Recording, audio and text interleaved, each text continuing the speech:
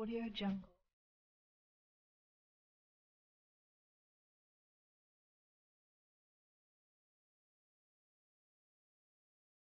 Audio Jungle.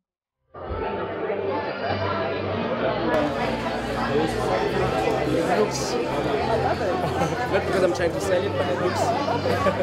You know your style, eh? It's cool, man. Detail. Love it. Yes. Really, I love the denim. Love it, darling. Yeah.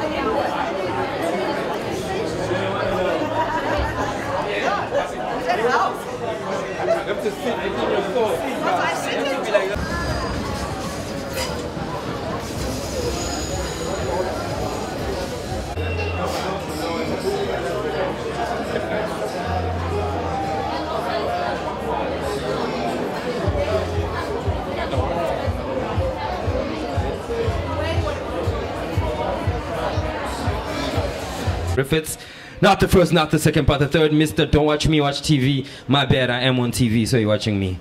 Ha ha ha ha ha. Okay, bad joke. Wow. I should stick to acting, right? Yeah, a lot of people would tell me to stick to presenting because they used to call me a bad actor. But now that I've improved in acting, when I try other things, a lot of people tell me to stick to acting. Doesn't that suck being a creative? Sucks, right? Because a lot of people want to box you. If you're a writer, they want you to stay writing. You can't do something else. I think that is total bullshit. But anyway, let's begin. Are you guys good? Are you sure? Sure. Are you guys good? Okay, you know, for us to do this, guys, we just want to create a network of young creatives and filmmakers in KZN so that we can open a space for dialogue, we can open a space for collaboration, and open a space to just talk about the things that we don't usually talk about when we're on set, right? Because we know these production companies are owned by, yeah, and we can't speak to them about other things and difficulties that we face as cast and crew, and that sucks. So this is a space for us to say, you know what? Fuck the system. Because I genuinely feel like that. I feel like the system feels like we working for them when it should be the other way around. The system should be working for us. I deserve a round of applause for that. I mean, come on. Come on. So you know what? We need an icebreaker. So we figured that we're going to play strip poker so that if you get an answer wrong, you strip. I'm kidding. That's another bad joke. I should really stick to acting. We're going to do speed dating, guys. So for like 60 seconds, you go to someone that you don't know and you introduce yourself. Hey, I'm Raphael. I'm an actor and I'm a writer and I'm trying to do an animation short film. Just for us to get to know each other. Are you guys cool with that? Are you not? You have no choice, eh? So can we start that in the next 5 seconds? 5, 4, 3, 2, 1. I'll start. Let's go.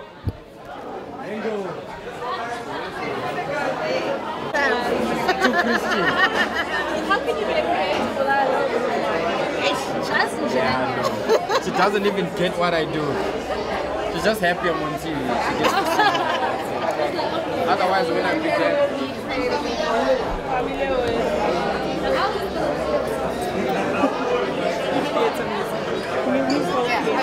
acted before? Okay, like what happened?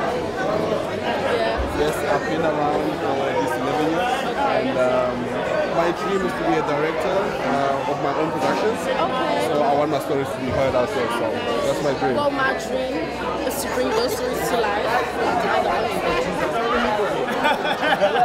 Well, I'm 23 years old. I wish this was my place. This is my place. Lovely to meet you. I'm single, eh? Guys, just speed dating. You're worrying me, you're coming to speak to me.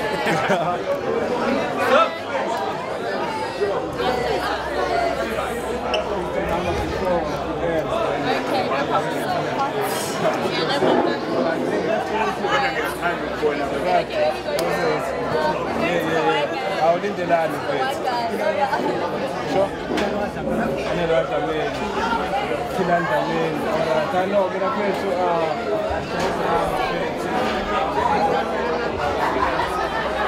smart.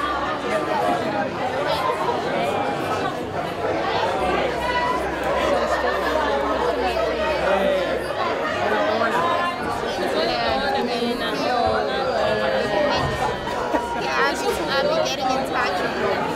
But I like that you are doing editing.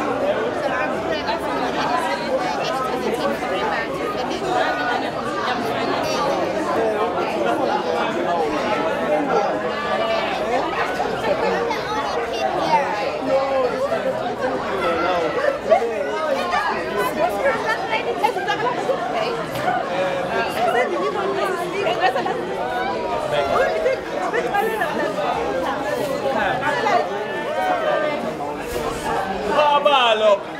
See, you said right, that's how we will pass. And this is Gumbi. Fuck you, Gumbi. Quarter to 8. Quarter to 8. Yeah, I can give you time. Shut up that time. Just let him know. How we speak that. How are you, short? Does it make sense? Which we know it does. And then we just take it from there. So I think perhaps before we leave, we will change the numbers. That Pelo. Pelo.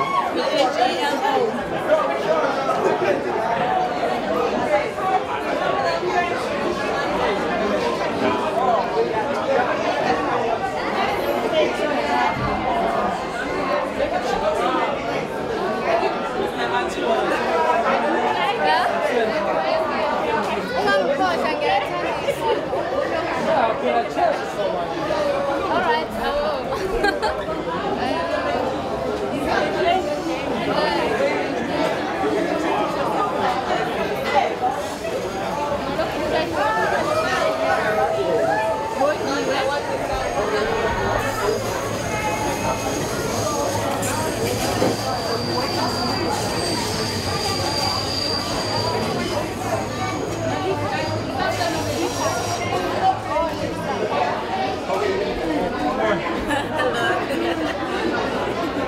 Film direct.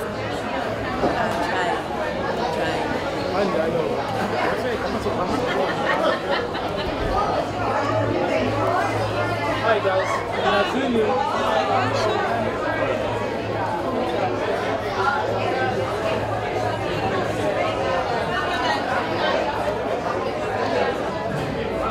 How far do you think it extends? I don't know, what? The wall. How far do you think it extends?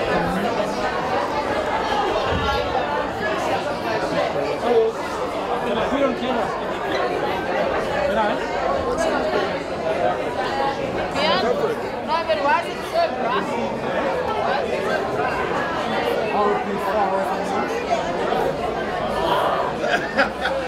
From the actors. From the actors. We don't even know. Not a picture. What? I know it's not a picture.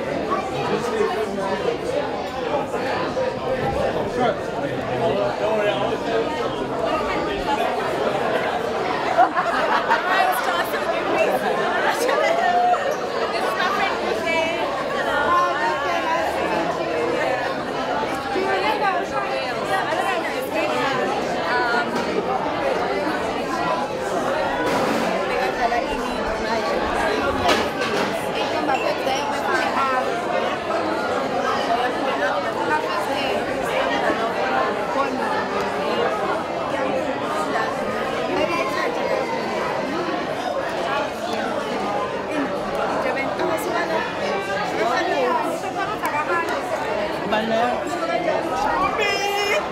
Hello, Nunu.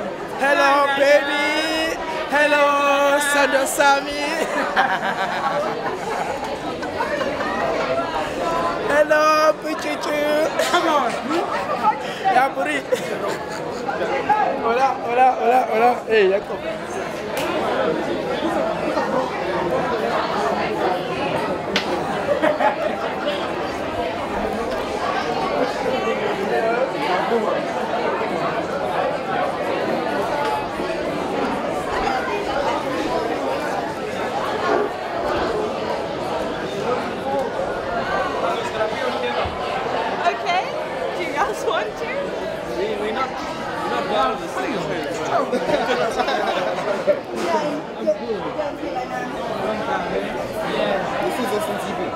Yes, obviously.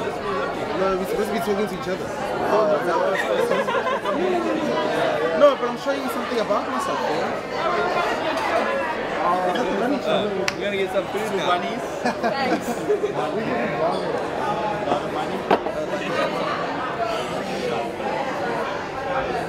That was fun. Mine's broken on camera. Oh, that looks nice. Too quick shot. What food is this, bruh? Body shot. Yes! That's a towel.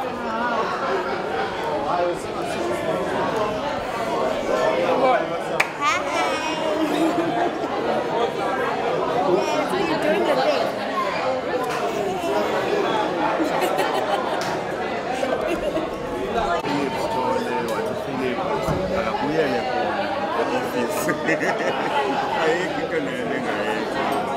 So you take a manager, okay. Oh, okay. What is she doing though? Oh, yeah.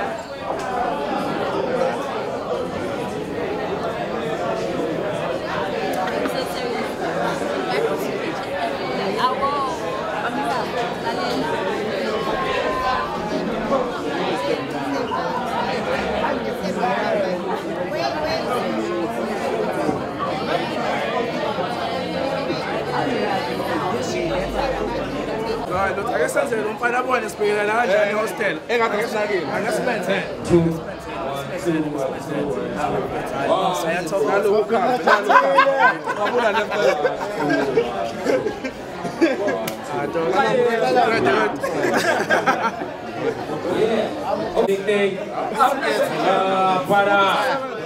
That's another. Mtunzi and your partner. I'm kidding. So please take your seats. It's time for some real shit, right? We don't want to sugarcoat anything, right? Here. Okay, they are late. Isolezwe. Isolezwe. They are still. Isolezwe. Please stand up, man. Yeah. There we go. Now we give props to the young entrepreneurs. Dohrty clothing line. Hey, what's up? What's up? What's up? What's up? What's up? Durban lyrics. Hey, what up, bro? Stand up, chief. What's going on? Hey. We always need to support our young entrepreneurs, right? Keep pushing, guys. Keep pushing. All protocol officially observed. So now we can begin. I'd like to call upon our first speaker, Tony. Where's Tony Montana? Is running late? Ah, what's changed? And on stage, I've got three amazing people. Narita! Yay! Chanel! Tunzi! So I'll let them introduce themselves, what they do, what they're gonna talk about. Less pressure for me, more pressure for them. So take over, guys. Tunzi can go first. You were late. I knew it. Hello everybody. Yeah. Yeah. What's on this one?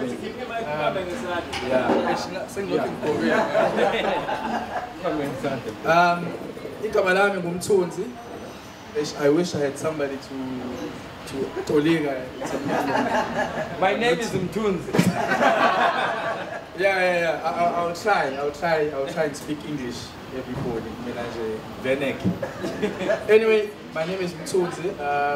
Those of you who have the program have already seen. I am a first assistant director or first AD. Hello. Oh, Pops! What's up? Slash, recently I'm now directing. I got an opportunity to start directing as of last year. It's a dream I've been pursuing for a while. So,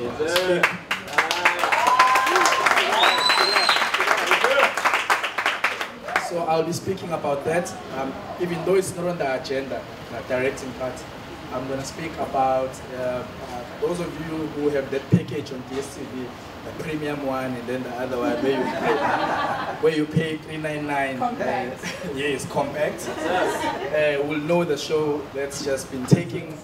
I thought it was just our province, or maybe the hostels, or you know, or only the Zulu people. But I saw a video on social media. I saw some white people saying, "Did you watch it? It was Stella." You know, it's yeah. So I'm gonna be speaking a bit more about that when I get a chance to speak. I'll be more brief than I am as I'm introducing myself. So I'm gonna be speaking about that. I won't reveal more. Ngizokhuluma sengikhuluma. Sanibonani ukubingelela nje bafowethu.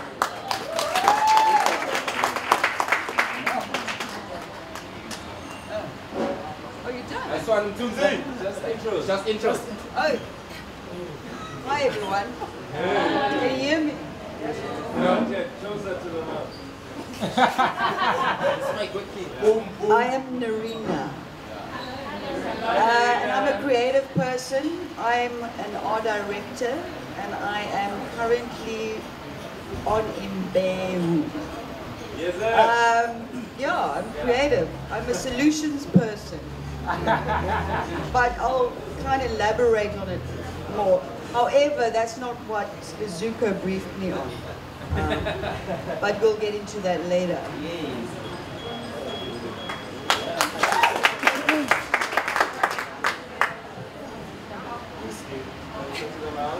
Hi everyone, I'm Chanel, can you hear me? Yes. Okay, I'm Chanel, I'm a writer, director, storyteller. I am currently working as an assistant editor on Imbewu as well, and working on a feature documentary film.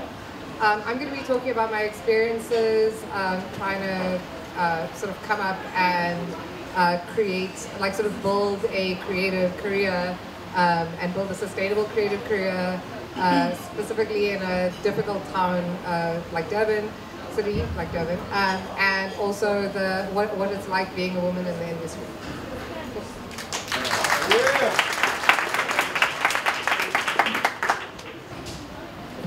Okay, the other person is still not here. I heard he's stuck in traffic. I should really stick to acting. I got bad jokes. Yo, okay, guys, please give him a round of applause, please. Hey, look, blue man. Give him a round of applause. Louder one. There we go. Our fellow creatives, they're doing amazing things in the industry. Hey, Tunzi, shout out to that AO Stella. Props. Double props for that. Double props for that. He's working hard. He was the AD, one of the meanest ADs I've ever met. Yes, some Tunzi. Yo. You want me to start swearing? Okay, guys, I'll start swearing now. Okay, can you shut the fuck up? I'm like, oh, okay. This is hectic. But no, he's very, very good at what he does. And I didn't even know he was working on a concept like a hosteler, which shows that we must never stop dreaming. As creatives, we must always create, right? So for now, straight to the program. I'd like to call up Tony Montana. Tony, come up. Yeah. And let him introduce himself. Tony! Chaman Wagwa.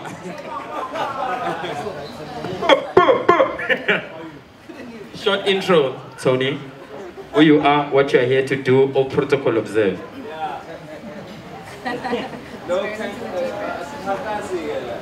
Oh, yeah, my name is Tony Kgoroge and I'm here to talk about creative industries. Short and sweet. And Tony, we say that we are being real today.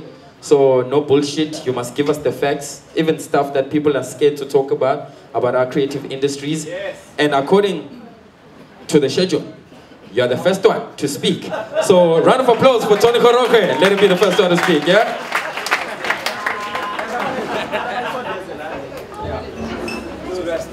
Hold the mic like me. Like how? Right here. Yo. Oh, okay. This feels like an ambush, but anyway, I'll take it. In terms of the creative industries, and more especially in our country, we are faced with a lot of challenges, and most of them is that we don't have proper representation. Yes, sir. And in us not having proper representation, that means that we are bound to be exploited in one way or the other.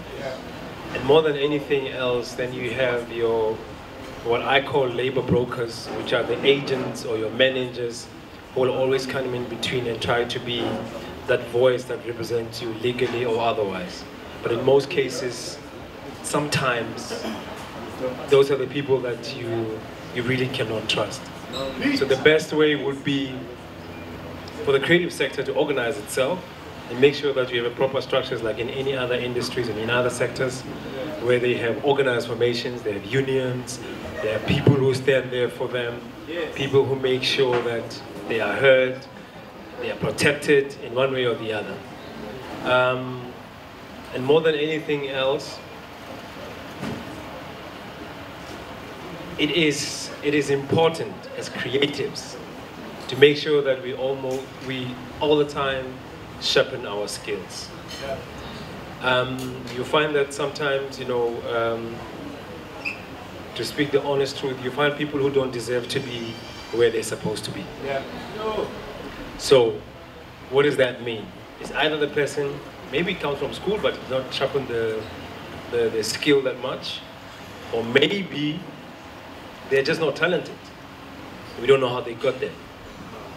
In their industry, they talk about couch something. I don't know what they couch casting or something like that, or favorite or whatever it is.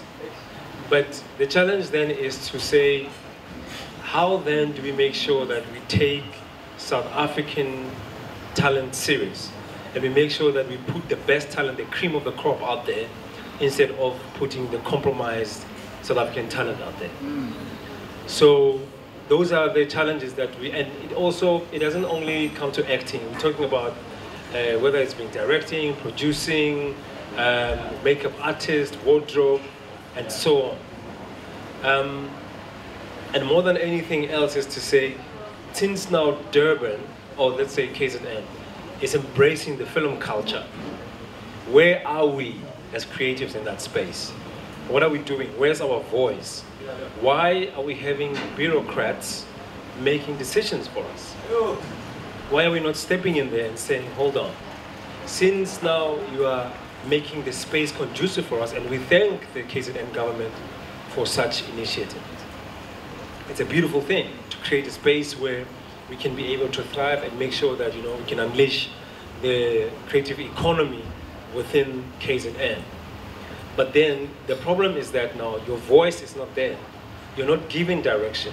You're not saying where the problem is, where the challenges are, so that when they plan, they can plan better. Or they must plan with you, so that when the problem comes to us, then we know exactly how to deal with that problem. Maybe with that, let me not go for too long. I don't know how many minutes I have. I will break it there. Oh, they say I can go on. Okay, fine. And then it also now, we stretch it to if we're saying that we're partnering with government, private sector as well, and see how we can have a partnership that doesn't only speak over us, but speaks with us, to us, about us. That we have the Durban Film Commission, we have the Durban Film Office. Sometimes we get confused of who's who and what are they doing, because they're both talking film. But how are they talking film?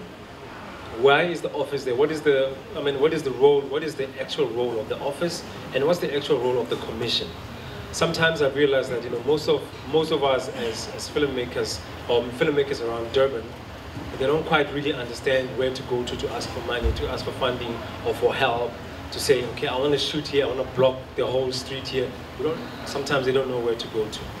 But those institutions are the institutions that are supposed to come through and help us. And more than anything else, now we're going into structure. Do we have infrastructure to welcome films in KZN? So the things that we should talk about. Do we have enough talent of great quality to welcome films here? if, for instance, let me say, if we have an international movie coming down to Durban, can we be able to handle it as Durban filmmakers, since the film culture has been opened out to us? We know that Cape Town does that almost every week, every month. But you know, sometimes it's compromised. They sometimes will bring talent from outside. They'll bring talent from the States to come and do, or from London or from Germany, wherever they come from, to come and do production. But with KZN, maybe the thinking must be different, so that the local also benefit from whatever is happening within the culture of film in KZN. To say, if you bring them here, how many of the local talent, the best, the cream of our local talent, can we put in that production? Being it in crew, being it in acting, or producing, and so on and so forth. Do we have infrastructure in terms of equipment? There are people who work with equipment, who they hire out equipment and so on. You know, where are we in terms of that space? And what is our input into that? Are we asking the right questions? Are we demanding the right funding for those kind of things? Or are we only wanting to be famous and be in front of the screen? Because we should be at the position where we also own means of productions. We should be in a position where we say, that studio, Imlazi or wherever it is owned by so-and-so, and there are so many productions that are happening at that place. So the thinking also, our thinking as well, has to change in terms of how we look into these things. I know he's doing Hostela right now. I don't know how much of problems you are facing with in terms of infrastructure, in terms of making sure that, you know, you get, I mean, sometimes with the production that we're doing, we get the stuff coming from Johannesburg. And sometimes I ask myself, is it necessary? Is there no one who can do that here, really? Even at a smaller scale, you know? Some of the things, they're like very petite that you're thinking, we don't have to wait for Johannesburg to send these things down here. Surely somebody can do that. So in terms of that, I would like to look into development, the thinking, the thinking towards what has to be created. There's also platforms that are coming on now, the digital platforms. What is the thinking? What is our thinking around that? What are we doing towards that? Is there any TV channel that we're coming up with online? Or are there any opportunities that we're exploiting, and more especially coming from the Department of Communications, in terms of this thing that they're pushing of the digital migration? Where are we? How are we organizing ourselves to make sure that we get there? And I think with those few words, and I say thank you very much. Thanks a lot, Tony. Round of applause for Tony. That was amazing, right? Guys, the bar is over there in Ngatan Puzi. Puzan Bafetu. Drink. But make sure you don't get drunk if you're driving home, otherwise there's always Uber, right? So, Nyankutaza, guys. Order, eat, drink, and let's have some fun. But anyone with questions for Tony? Going once? Okay, there we go. Hey, sorry, the mic can't. The mic can't reach the. So, Sambanani, my question for Tony is, as leaders, guys, I broke this thing. I think I broke it. I might have broken it. Okay, yeah. So, as leaders of the generation that precedes us, coming up, looking up to the guys that have been doing this and doing it great. Sometimes we have this thing of not knowing the structures. How would you advise any of us here that want to go knock into doors, not necessarily with you, just like peers? How is the best way for us to approach possible mentors, so we can go to them and say, listen, I'm a writer, I haven't done anything, and because I know if I inbox you on Instagram, you'll think, here's another groupie, you know, coming up. So what's the best way? Is it going to things like this, than coming up on a one-on-one handshake? Is it emails? Is it writing letters? How do we get mentors that will guide us? Because we need that guidance. I feel that in Durban, what we lack is a continuation thing. So everyone who's older, once they get to that level, there's a gap, there's a break in that now they're inaccessible to me as the beginner trying to break into the... So I want to get to Mtunzi, who's now Daniel Stella. How do I come up and I say to you guys, listen, please guide me, you know, without going the couch custom route.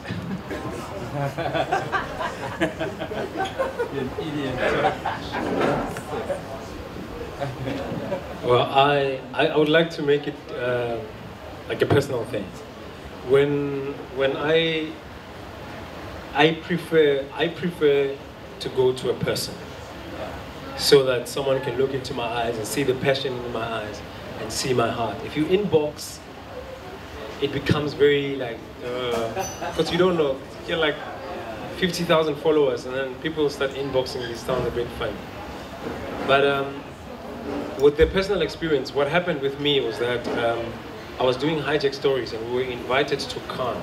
It's my first international movie that took me out of South Africa into the world. And then I met the guy who, then I met the guy who directed The Samurai, Andre Nicole. And I went to him because it was my favorite movie at the time. And I went to him and I told him that, you know what? This is who I am, this is where I come from, this is what I do, this is what I want to do, these are my dreams. I also want to direct and do something like this, but I'm looking into like doing something more African and so on and so on and so forth. And then he asked me who my agent is, and I told him who my agent was. And then obviously then, it was just me being a fan and being excited. But obviously he saw something in me. And when he did Blood Diamond, he looked for me. He called my agent and said, I want to put that guy on, whom I met in Cannes and so on and so forth. So that, to me, was a great thing. So I would encourage, and you know, I know most of the time, sometimes writing is also important. People like to read stuff, and more especially people who are a little bit older, they like to read. You know, you write something that is very touchy, you know, get to the point, speak about exactly what you want to do, how you want to do it, why you want to do it, and why do you think that person must be your mentor. And then you take it from there. And if you meet them on the street, it's like, hey, I'm the guy who sent you that email. But in most cases, because we don't have proper structures, but spaces like these and gathering like this, we need to encourage them and also invite those old people. I mean, the older generation, not old people, sorry. The older generation to come in and try to mingle with us so that we can ask them these things and maybe one or two can get a mentor, who knows, you know? Thank you. Invite those old people, Chief. Any more questions? One more? I'll take one more. Okay, there we go.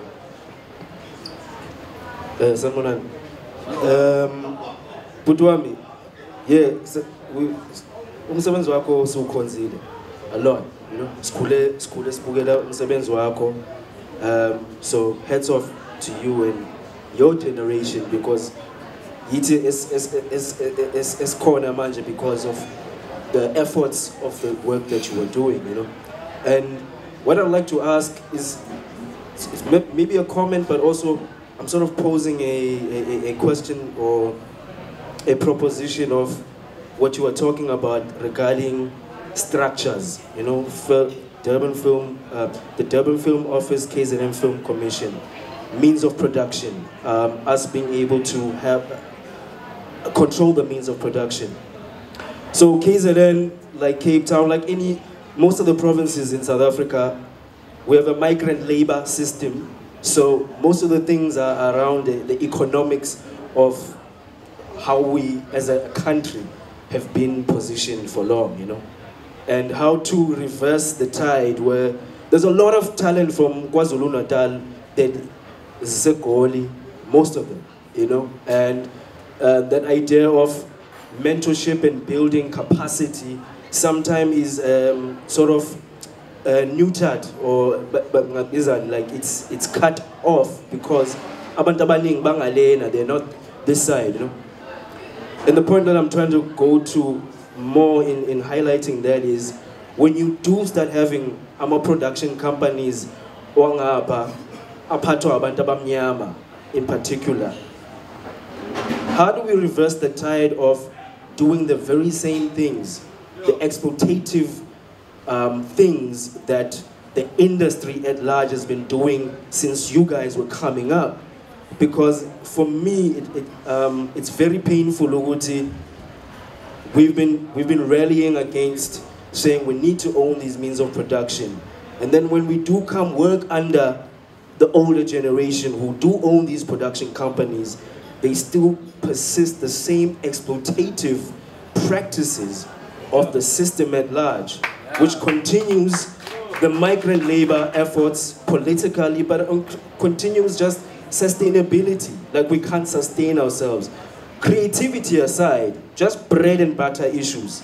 But even when we come to creativity, to nurture the creative aspect, you know what I mean by that is, if we have abantu abaphethe in these positions who do come from here, the ground, then there's a lot more empathy, a lot more sympathy for scheduling, for aiding, for resources, making up, wardrobe, you know, where to get this. There's a lot of cutting of corners because we're all trying to make a buck. So I'm just trying to understand from your generation to now, because you're still active, what have been some of the challenges? And you know, I saw there on the flyer that you say you're a business person. How do we mitigate some of these issues, you know, because isn't that really, I feel for myself, are holding us back, even as we do have access to these structures that are present in the KZN Film Commission and Durban Film Office and others, Gauteng, all over the country. It's just how do we get to a space where the production companies really stop exploiting the people who are really trying to prop them up, and in that same space put in work in their craft, because we're also passionate about putting work in their craft. Yeah, sorry for pontificating.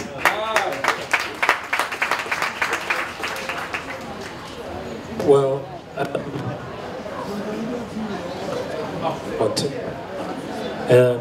well, as long as there is capitalists amongst us, there will always be exploitation. Whether black, whatever color you call it, white, black, whatever, you will always find it there. So a capitalist is there to make money. By all means they can make money, they will try to make money. So depending on where you come from, you have to take, I don't want to sound very political, I want to sound artistic. Where you come from, it has to take a certain character of you understanding and seeing the devil for what the devil is. I took a stand since I was a young boy, you know. When I fought against the contract of Mnet, people thought that I was crazy. But today, the very same thing that I fought for like 5-7 years ago, they're sitting in Parliament discussing it, trying to alter that and using my experience as an example of what happened. So you have to get to a point where you stand for what you believe in. If you don't want to be part of that system, of those people, of those capitalists, then start your own. Create your own, make the space that is conducive for like-minded people who can come in and be part of that. I mean, I just mentioned the issue of the digital space that now is being exploited. There's an institution called the CSRI under the Department of Communication that gives out those kind of spaces, and you know, with quite high speed that you can put your stuff on there and people don't get bored when they get whatever, you know, that buffing thing. They have technical word for it, I don't understand it.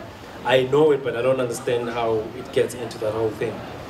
So what I'm trying to say to you is, maybe change the thinking. There's something that I've learned called the shared value system. It's a shared value concept, where you give something, I give something, we solve the problem, and we are all responsible for the problem that's there. So if we can create that kind of mentality within the film sector, and I think we can solve a lot of problems within the film sector. And exploitation will never be part of that, because you feel responsible for the problem that is there, and you have to provide solution. And whoever the other guy who's on the other side must also do the same. Maybe it's a thinking thing. I don't have quite answers, but I'm just thinking. Thanks a lot, Jaman. Thanks a lot. Another round of applause for Tony. Yeah. Nice. That was very nice. Yeah. Now, guess who's next? Lerina.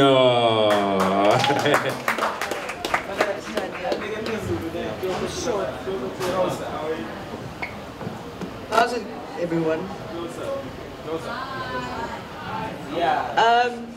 Lizuko kind of bumped into me and he said, do you mind having a chat about the creative side of the film industry? And I'm like, yeah, well, that's kind of, oh, I need to do this. I can rap. Okay. Can you hear me now? Okay, so Lizuko kind of bumped into me and he said, hey Narina, can you chat about the creative experience you've had in the industry? I'm like, yeah, well, of course. I can talk about the small budgets, I can talk about the deadlines, I can talk about a lot of things. He said, no, I want you to talk about the color palette. I'm like, okay, the color palette. Now, as a creative, the first thing you kind of look at is the color palette, like what your movie or your story, what is the color palette? So I want to tell you a little story. So if we take, so I went back and I said, listen, let me think about it. Let me think about the color palette. Moving too close to the mic. Let me think about this color palette. So I really reflected over the years. I started in the industry in 2002. And I started it at Backstage. I don't know if you guys were born. Yeah? Yeah? Yeah. Now, to be quite honest, I've only worked on black productions. So what Lizuko asked me is to talk about the color palette. So let me kind of share a little insight. Everyone knows the color wheel. You know the color wheel? Yeah? So imagine if you take the color wheel and you spin it. You spin the color wheel. What color do you get? What color do you get if you spin the color wheel? White. Yeah. And if you take all those colors and you mix them individually. Am I right now? My position was wrong. So must I repeat myself? So if you take the color wheel and you take each individual color and you mix it physically, what color do you get? Black. So in my life, race doesn't mean anything, and I'm standing here because I love Durban. I've been in Joburg all my life. I think Durban's got such a new breed, and what I'm saying is we should tell our story. However, Luzuko asked me, are we going to close the gap between the white and the black? Luzuko, there is no gap. There is no gap. For me, there is no gap. We need to kind of just own it, and we need to trust ourselves. I believe in Durban. We've got so much talent. We've got too much talent. And one of the things is, I've been really thinking about this, is like the content and the stories. We've got the story shouldn't be about the past. We need heroes. We need to start writing about heroes. We need to start making movies and TV series about heroes, because we need a hero in society. And that's the gap, and that's how we're going to close the gap. We need a hero. We need the I don't know, the Superman. We need to create that person, or that genre, or that kind of thing. And that's the only way we're going to close the gap. We cannot keep on telling stories about our struggle, or I can't tell you, oh my God, I've been raped, or whatever. You know what I mean? It's like, I don't know what white stories are. I'm kind of out of the loop, sorry. Shit. This course cut or something. That's the only Afrikaans thing I worked on. Anyway, I'm glad I'm funny. I actually want you all to think about it. Let's create a hero for society. That's the only way I see that we can close the gap. There's no other gap. It's like, let me take you through a day. Like, I'm in the production, I work with people, and I love training people. However, you do as much as you want to do, as much as you want to learn, blah, blah, blah. I just want us, I'm actually standing here, and I want us to write a story about a hero. And it must be a woman. Yes. And she must be kick-ass sexy. Well, it could be anything. So, any questions? Who's got a hero story here? I'll read it now. Anyone? Anyone got an idea of a hero story? You got it? Okay. I'll come talk to you now. And let's win some awards. Go, man. Nice one, nice one, nice one, nice one. Actually, a close friend of mine once said, yeah, women are heroes. A close friend of mine once said, a woman is eternity because she gave birth to eternal life. So in order for a man to expand, they need a woman. So men cannot expand alone. So give props to women, man. Some of the strongest people in my life have been women. So now, give props to them as well. Guess who's next? Tunzi! Yes, Sanbonan 40. Yeah. Oh, it's this thing, guys. Clock. Is this? Okay. Yeah. That's the one. Yeah, choose the microphone. So I know it's this thing, guys.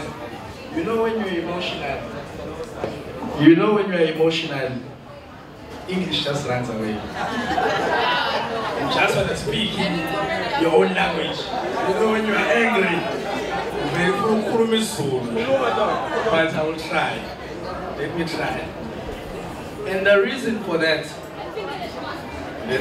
George is running away is because of what this space represents for me. and what all these faces and all these people in this room represent. So for those who arrived late, my name is Dohrty. So in the agenda, but I must speak about my journey when I was conceptualizing a hostela, which is currently playing on DSTV.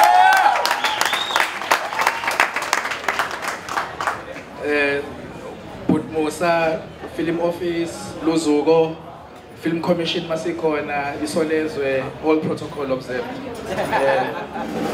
Imbeu, Uzalo, Hostela, and many others that are in the room. The reason why I'm emotional with people is because of the topic, number one. Number two, what amplified the emotion when I walked into the space, I saw a lot of faces that represent different places in my journey to getting to where I'm trying to go. By the way, I haven't arrived.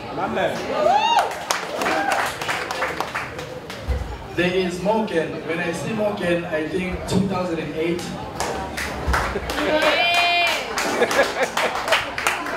2008, my first job ever in the industry, sitting at the back of the truck on the N2, going to Mtunzini. A truck that is full of otayela, you know, what you call it, Ozenga? Yes, I'm a Zenga. N2 from here to Mtunzini. Back of a truck. Because I was chasing a dream. I see Menga. You know? No, I know him from other places, doing other things. I see you gift.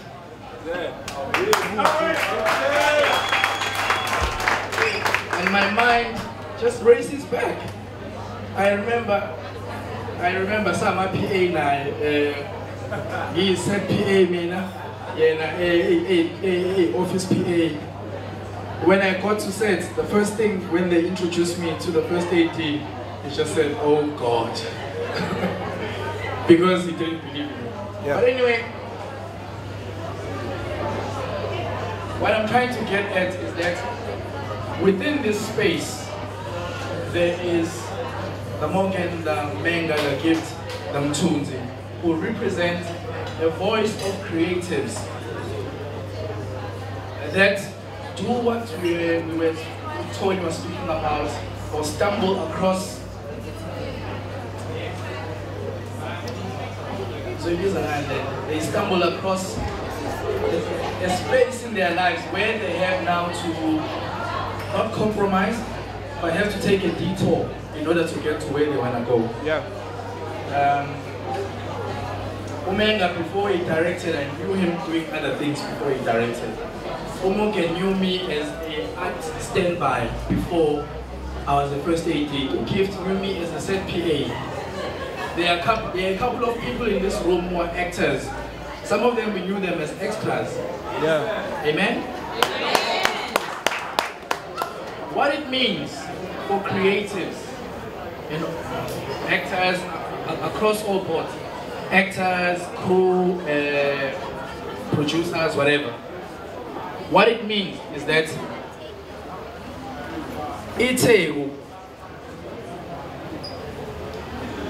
or should I say the climate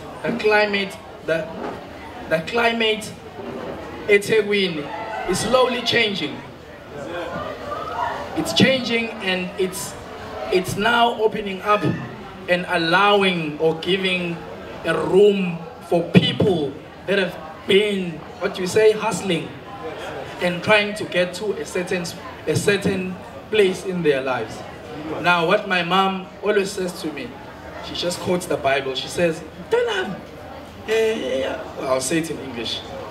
God help me, I hope I remember. It's in Proverbs. Let's see. A person's gift will make room for him. And it goes on to say, it will put you before great men.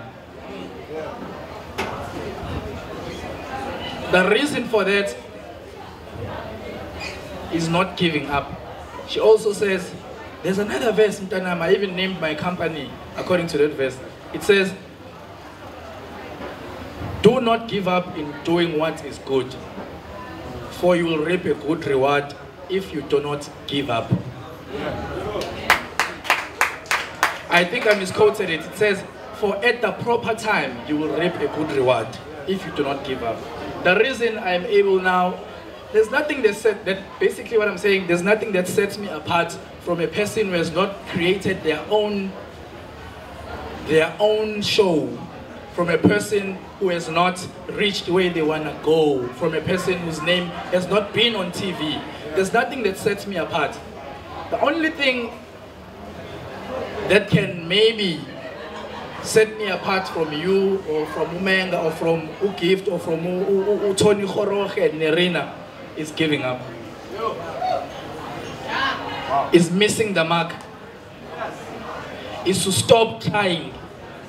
There's a man, he usually comes to Imbeu, Lowe Kung Fu. Yeah, Ukwesha Dlamin, he's known as Black Fox.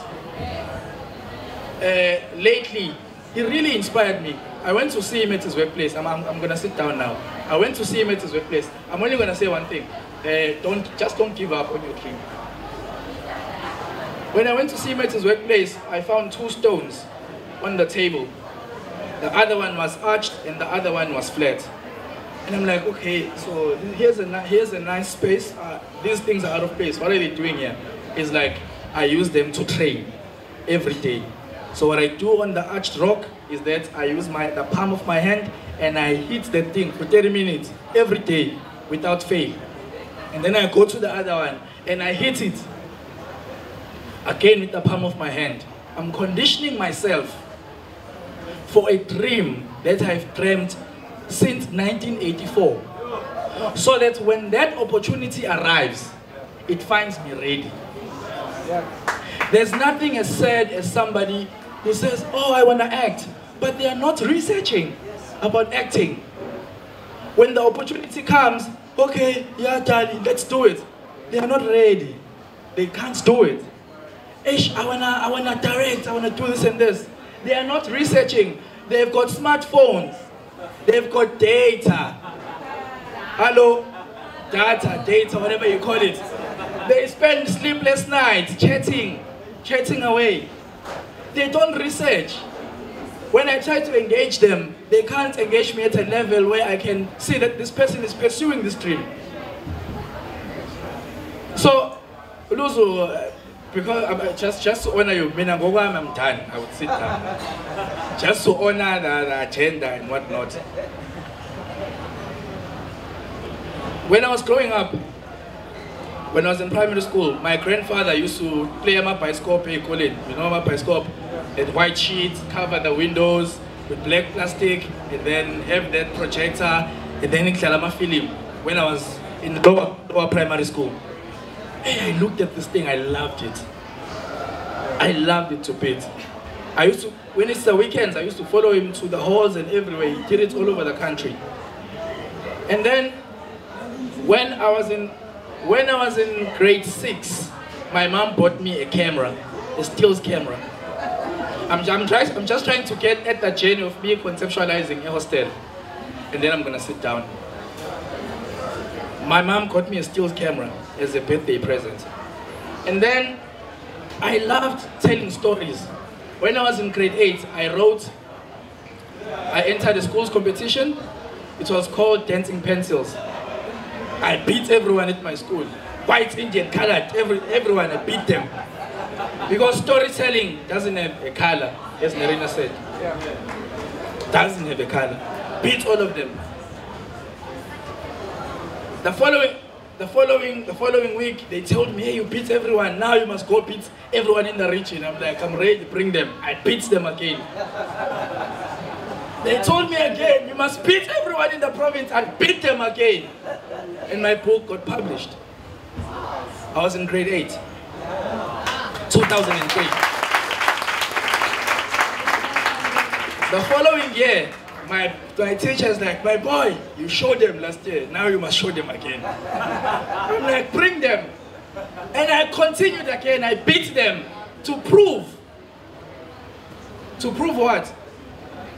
You know how, it's this thing I'm talking about. You say you are chasing something, but you are not doing anything to nurture it. Yeah. When I watch adverts, I would repeat whatever they were saying because I was going to a multiracial school. Just to improve my English, ne? To be able to put down on that pencil and paper words that are in English and be able to compete with my peers. Following year, my teacher's like, do it again, my boy. I'm like, I'm gonna prove to them I wasn't just playing. I wasn't chanting them. I beat everyone in school. I beat everyone in the region. I beat everyone provincially. I got published again. The following year. And I was like, yo, I really beat everyone. I got published. Wow. You can check my name on, it's there on Amazon. Yeah. The first one is called Tunzi and the Strangers. The other one. Now, please. Yeah, Google. The other one is called Tunzi and the Strangers. Not that one. And then I continued. I saw, hold on, Tunzi, there's something there. And then I started to nurture my gift. I nurtured it. And then I started conceptualizing stories. I got an opportunity to work for a certain production company, which I'm not going to mention. It's not important in this space. What's important? It's not relevant here.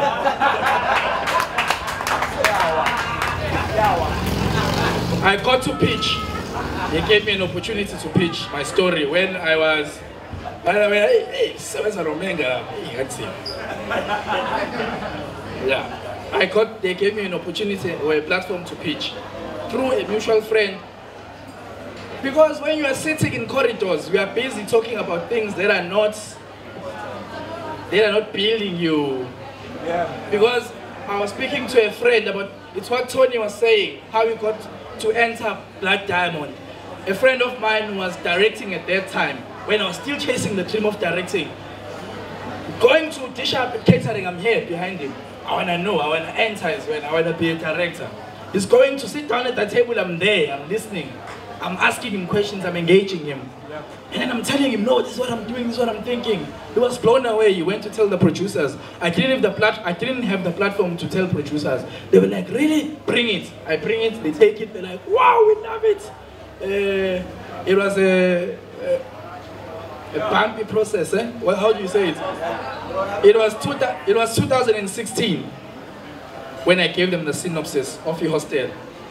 I left the company, went to work for another company. But that thing followed me, eh? Because telling stories is my thing. Followed me. No, come back. We want you to produce the story with us. We want you in. I'm like, okay, but stop. What's the word you use, my brother? That word, I didn't say it. The one that, what's the word? That's word. I was like, don't do that thing. The one they're saying. I'm not gonna come back if you do that thing. Basically, you must fight. You must not give up. It's what I quoted earlier. My mom always gives me that verse. Do not give up in doing what is good, for at the proper time you will reap a good reward if you do not give up. Until today, when the opportunity came, they said, Tunzi, we're doing it now. I'm like, I'm ready, bring it. They like, direct it. I'm like, I'm ready. I did it. I'll give you a scoop. From the episodes that you've seen on TV, I'm sure your favorite one was the one I directed.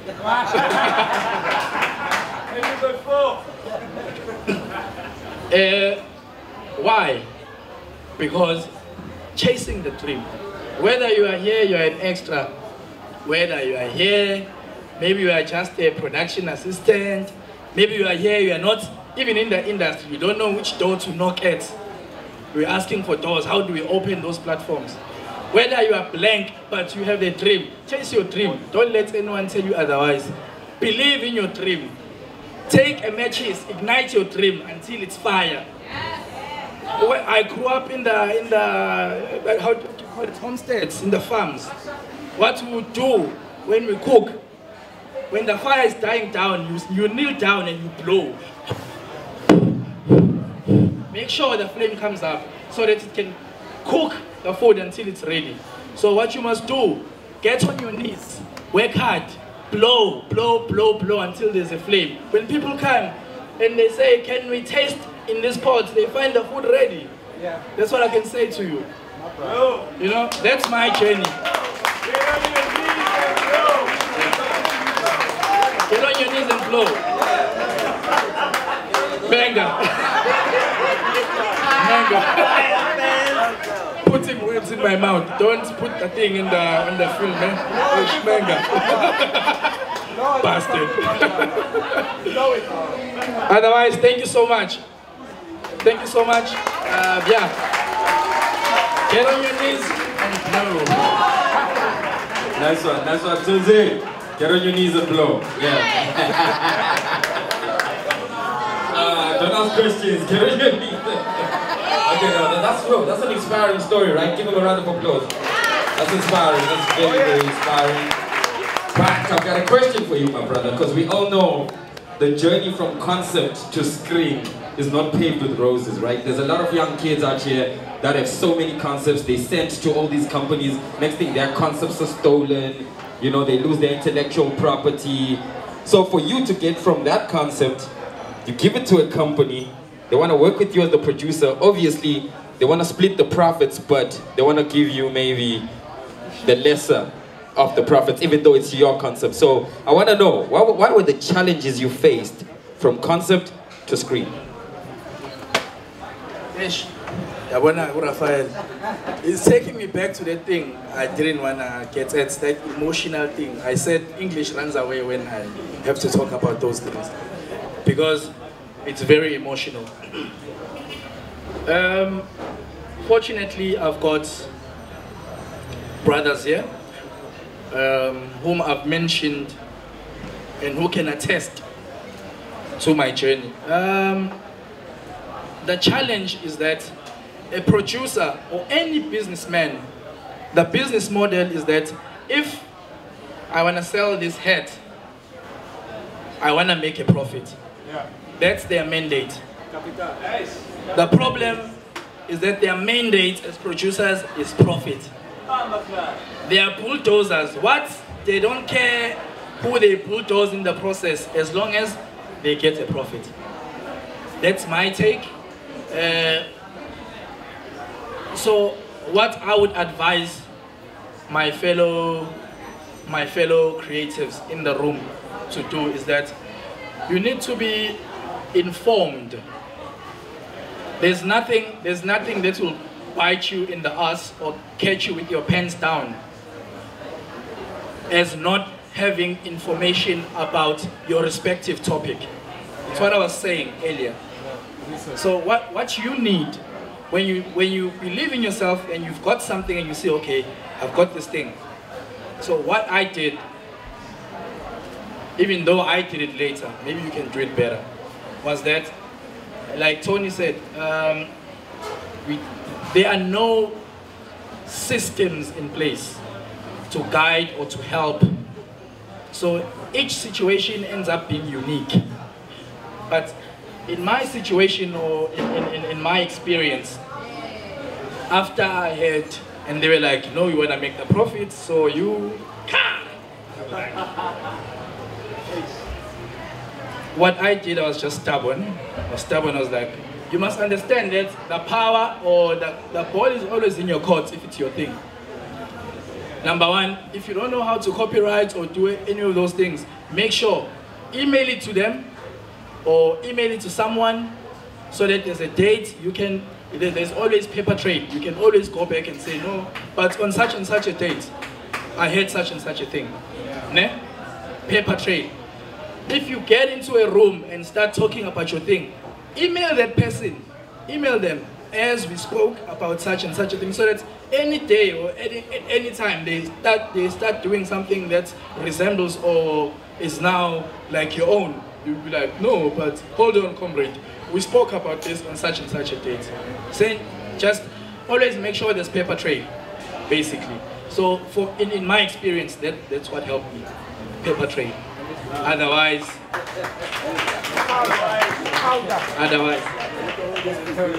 no, while you're still there, I have a different question, but closer to what he's talking about. Here you are. You came up with an idea. It's your script. It's your intellectual property. I want to understand what made you to go into another production company and allow them to partly own your intellectual property. If not 50%, maybe 60% or 70%. I can act it out with you, and I know who was negotiating with you, but I want you to. No, I know what they said to you, but I'm saying, and I'm asking this because, just to give a little bit of a background, this man, I met him last year, right? Yes. I met him last year on set, and he has done so many things. He's been a PA in production. He has done assistant directing. So there's no way that he does not understand the nuances of production. And again, he's a storyteller, like he said. He's got 2 books that are published. More than anything else, he can direct. So what is it that made you to think that you can't do this thing by yourself, you need someone else? And if you were doing it by yourself, do you think you could have done a much better, much more business, made sense making type of decision than the situation that you're in right now? It's another one that I want to ask, but I will.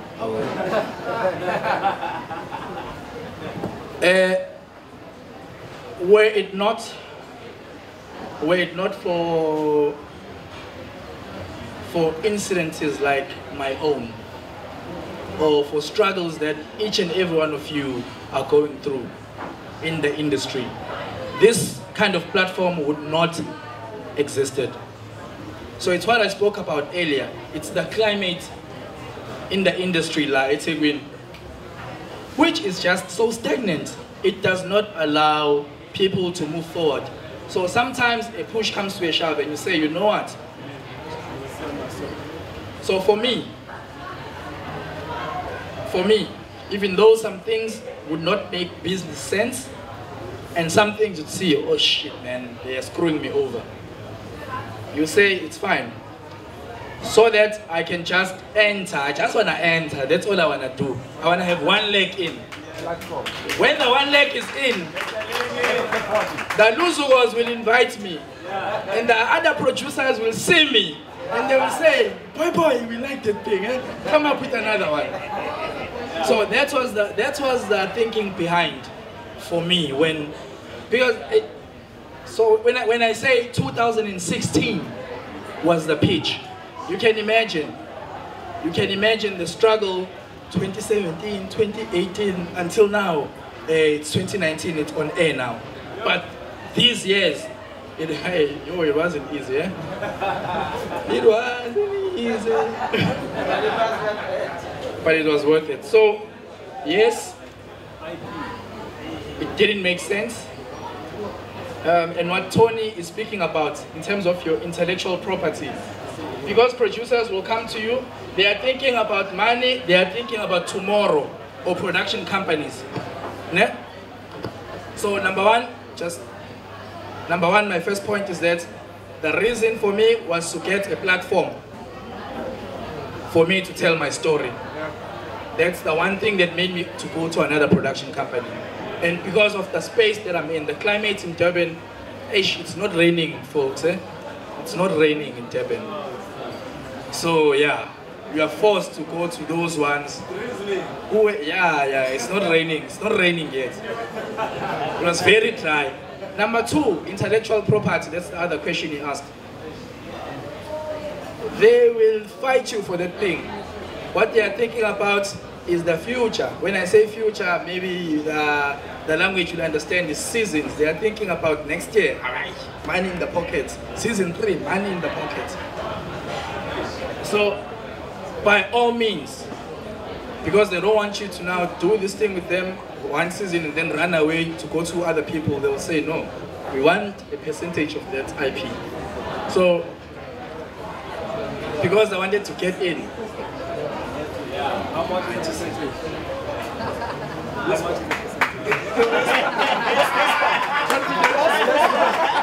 Tony's getting too personal. Questions from Tunzi? One more? Oh, yes, yes. Yeah, Oza. Come closer. And Mkutazin, round of applause.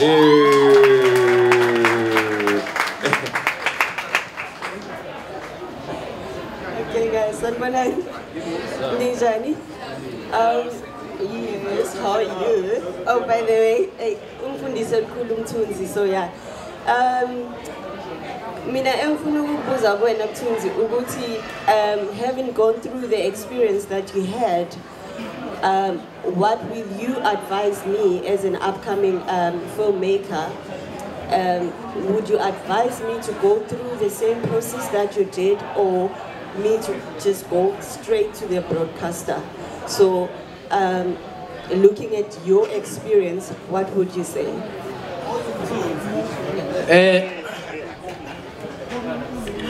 Multi-choice ngasengena okwesithathu ngoba ngena nale production company ebengihamba nayo. Their answer was, "Oh, we love it, but just get so and so to mentor you. Get so, just do it with so and so." So either way, because of the way it is in our country, you'll always hit a brick wall. They'll say, "No, but you're inexperienced. No, we don't trust you with so much money. No, we don't think you'll be able to execute it." Now that it's brilliant, but just. So to answer you, since they are now, film commission,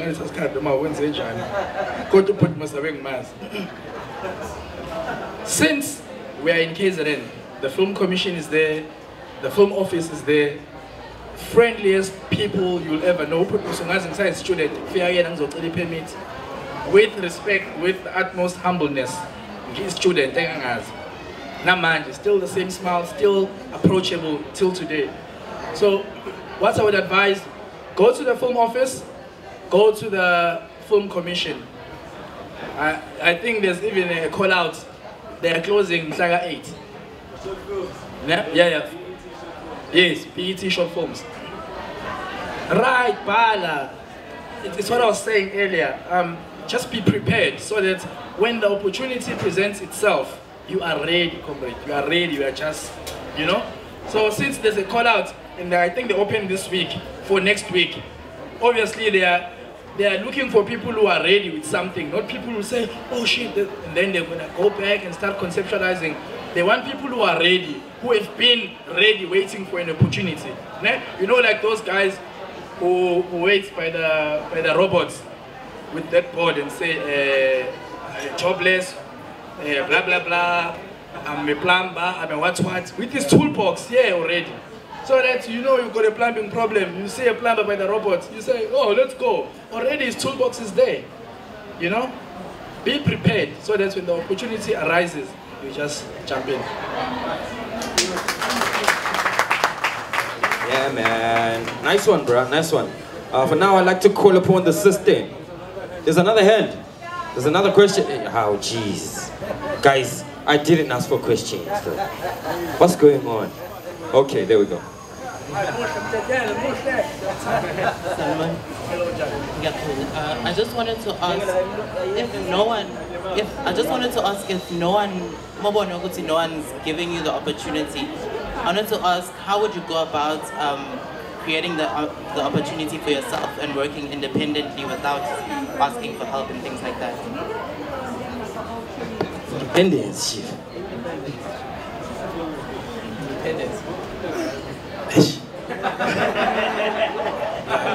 English is running now, right? Okay. If the opportunity is not being afforded to you, and you know that I am capable, I can do this thing, and you want to be independent and take that approach of doing it on your own, the best way to go about it is to find mentors. Find a person to mentor you. They mentor you so that when you get into that whatever field, maybe it's acting, or maybe it's producing, maybe it's directing or writing, so that once you get the opportunity to get into that field, already you've got somebody who's got experience, you've got somebody that can give you backing. Somebody you can say, "H comrade, I don't know, now they're saying I must now write a synopsis. What's that? H, they're saying I must write a tagline," what, you know? Find somebody who will mentor you. I don't know if I'm making sense. Yeah, you do. Yeah. Just find a mentor, somebody to look up to. If not, if a mentor, maybe umthunzi yamkhulumisa, he's not interested, umthunzi is too busy for you, he's there now, then it's fine. Let's exploit ILO,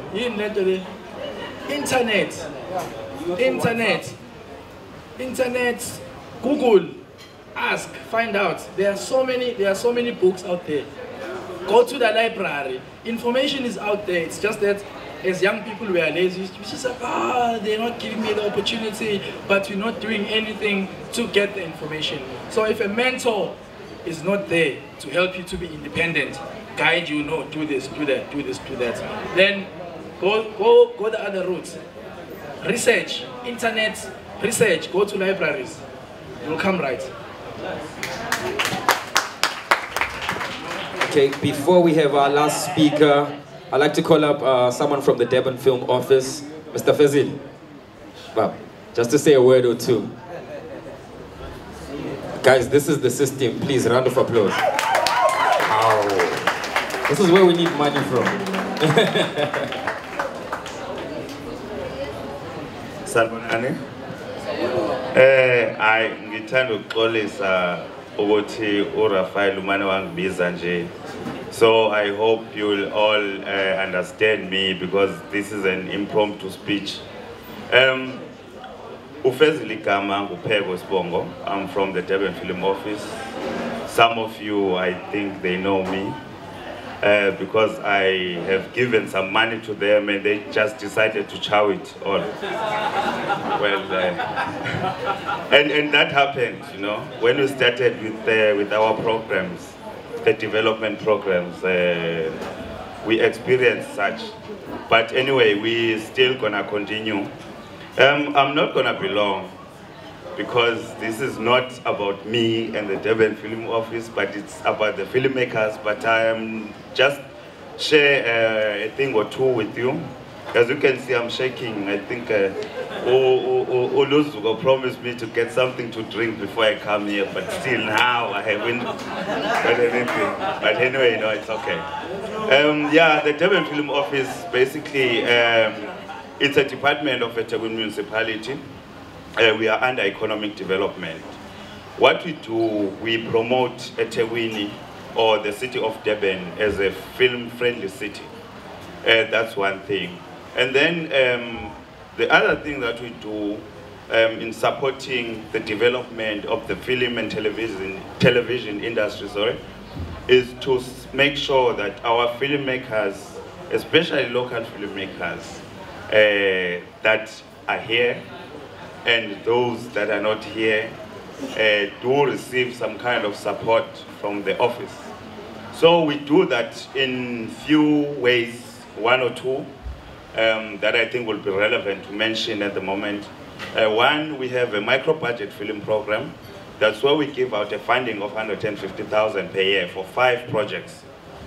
So what we target there is the filmmakers that are emerging, people that haven't produced anything in their lives, but are willing to be out there and say, I have something that I can go and knock on so many doors and something like that. So that is also accompanied by a training program where we also invite separately people that are expertise in different fields of filmmaking in the industry. So we also going to be sending out a call out to ask for people with experience who can support us in mentoring those filmmakers, in making sure that they don't charge our money. Instead, they use it for what they have asked for it. Yeah. So that's one thing. The micro budget, as I said, we only fund 5 projects per year, per our financial year. So our financial year starts at the 1st of July and ends on the 31st. No, 31st, 30 to 31st. You know what I mean? But it's June to July, you know. And then we also have a development fund program. That's where we target intermediate to experienced filmmakers, those who have made movies before, at least at a value of 2.5 million, but we do negotiate with that because it's only for 2 projects that we fund.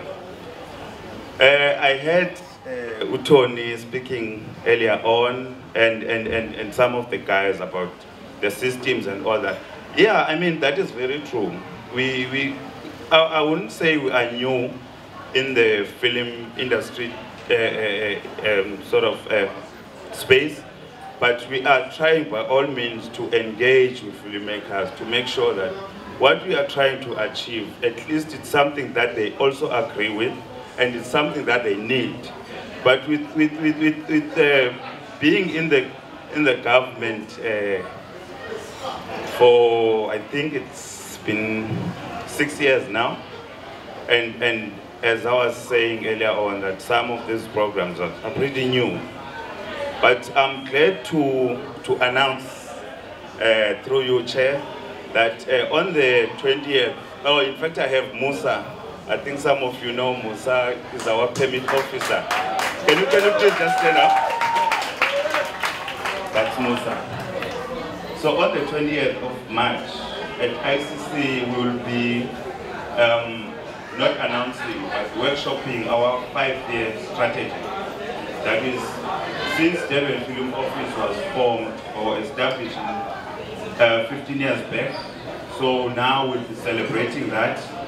And as part of celebrating that, we'll also be introducing our 5-year term strategy so that we know where we're going.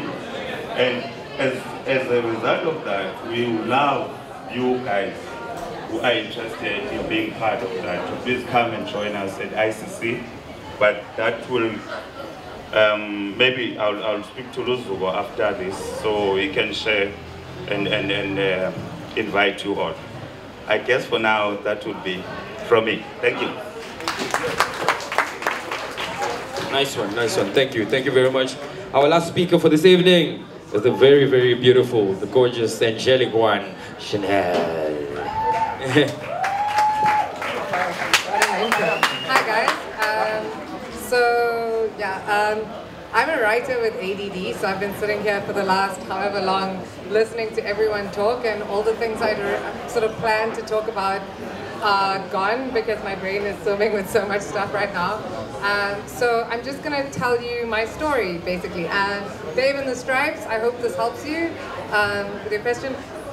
So I went to Reservoir Hill Secondary, public school, not very big art program, and I couldn't draw like my brother, and I couldn't I didn't have a tangible sort of outlet for this fire that was building up inside me. But I had I knew that I wanted to tell stories. I wanted to release this energy that I had in me, but I wasn't really sure what that meant.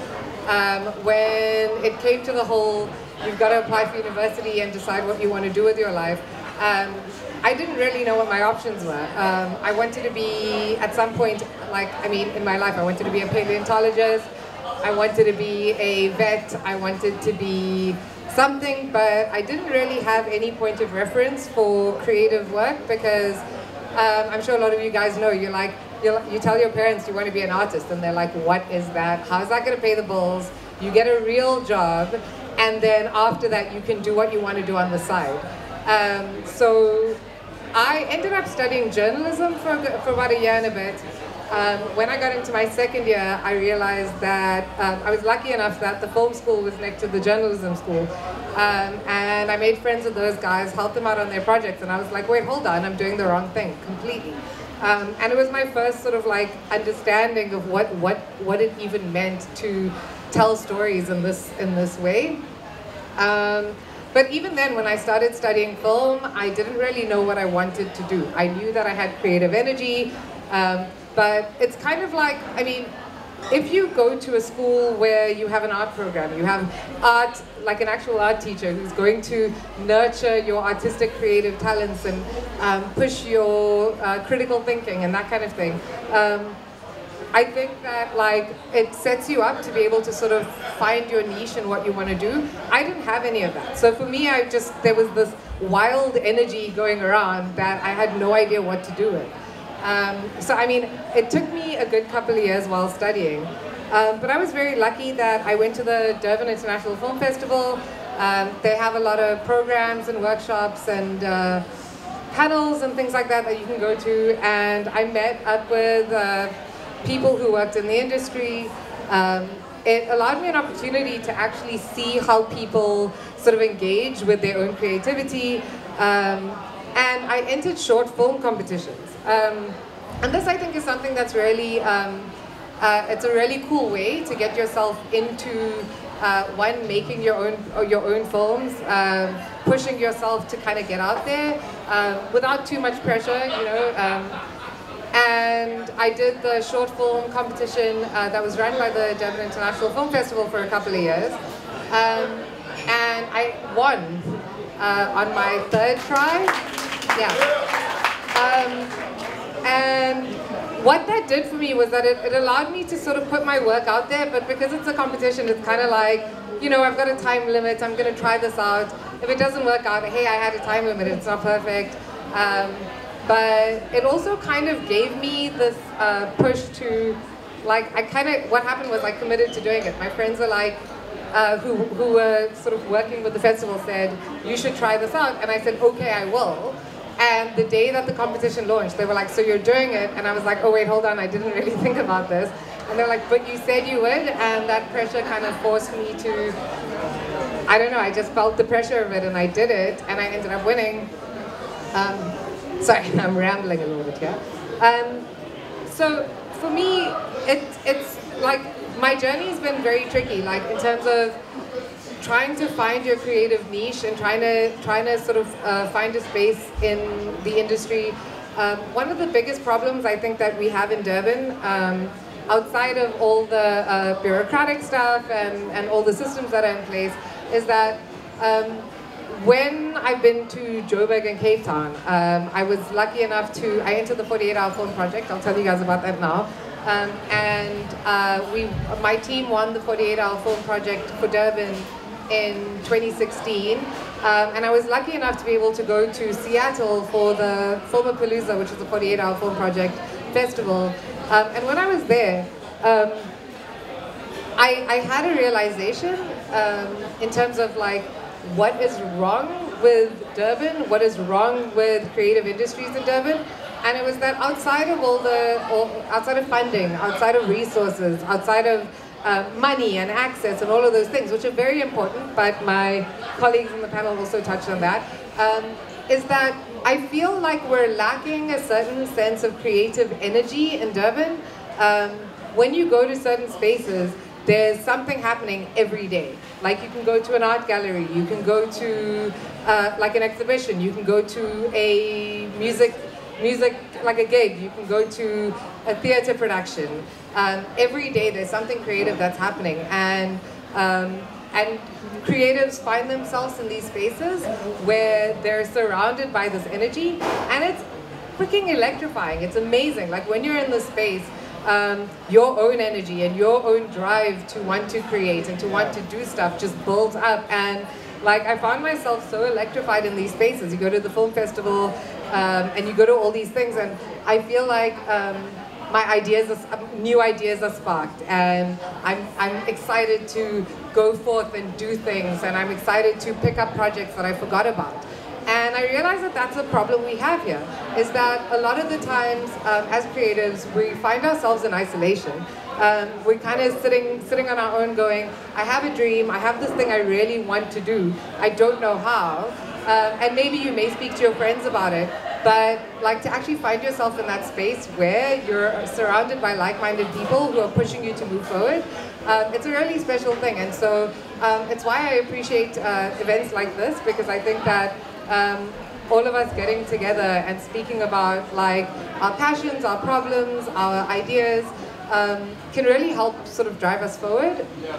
And I really would like to see that more of this go on. If I can say anything, is that I think that for me, one of the things that I did was, so with the 48-hour film project, in 2016, there were posts on Facebook, the 48-hour film project happened.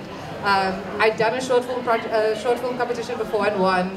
And I was like, you know, I really see the value in that as a tool to kind of push you to do stuff.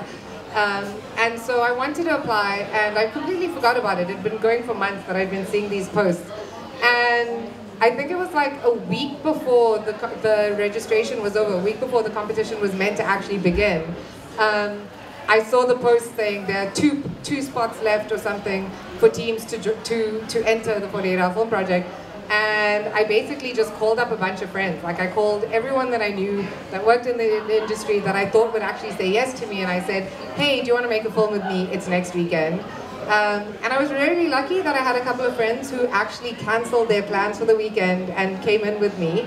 And so what the 48-hour film project is that they, you basically make a short film, 4 to 7 minutes in 48 hours.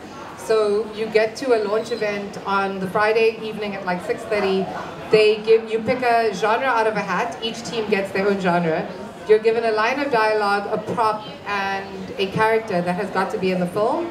And from that moment on Friday evening till Sunday evening the same time, you've got to come up with a concept, write the script, shoot, edit, and hand in your finished film after 48 hours. So we did that in 2016. It was insane. We slept maybe a total of like 5 hours over the whole weekend, if that. We worked really hard, we pushed really hard. There were a lot of tense moments, a lot of fighting that went down between people, you know, when you're like not sleeping and everyone's trying to get this thing done. But we made the film, we handed it in, and we ended up winning that year. We won the best film, we won, I think it was best writing, best directing, best editing, best cinematography, and best actress. Yeah. Thank you. And it was just really cool because it was also just like I put myself out there. Like I was kind of terrified, like as a director, also with like lack of resources. I was producing, writing, directing, and kind of keeping this team together. I also had a feeling of like responsibility and guilt because I'd asked them to come in last minute and they'd canceled plans. So I was kind of like shouldering a lot of responsibility to do this thing. But at the end of the day, I was able to have like these people that I realized like, oh my God, like these guys are amazing because they actually sacrificed so much. We all went in as a team and worked really hard and tirelessly, and everyone tried to be as nice to each other as possible. Not always easy, but even with the fights we managed to get through, and then we won. And I think for me the lesson in that is that you've got to sort of find your tribe, you've got to find your people, you've got to go to things like this and speak to people, and you know, the whole thing about like how do I get out there and actually make films? How do I get out there and find a space in the industry? There's no easy answer. And I think that for me, what I realized is that as unfair as a lot of the systems are, as sort of like a lot of things don't work and a lot of things don't work well. A lot of people who are supposed to be working for you and helping you don't do what they're supposed to do. It's ruthless, it is difficult, but like to me it's like if you have that drive and the passion, you've just got to really push and be, like strive to be as work as hard as you can, take every opportunity, and yeah, just go with it.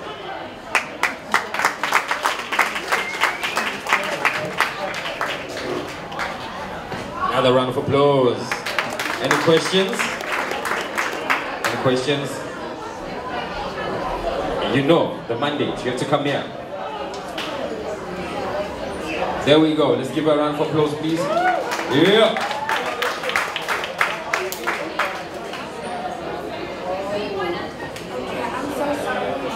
The question that I had was regarding the topic that Dohrty has been speaking about. I'm just sorry. Yeah. It might sound cliche or something like that, but I just wanted to ask for an individual who is maybe an aspiring actor.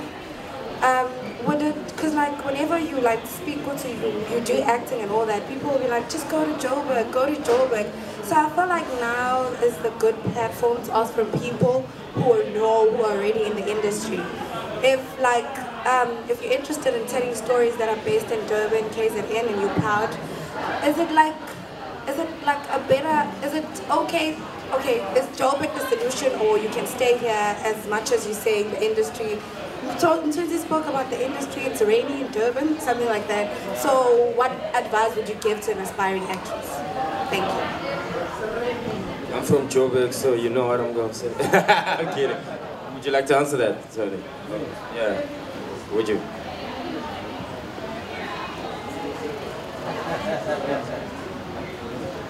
Okay. I think in terms of acting,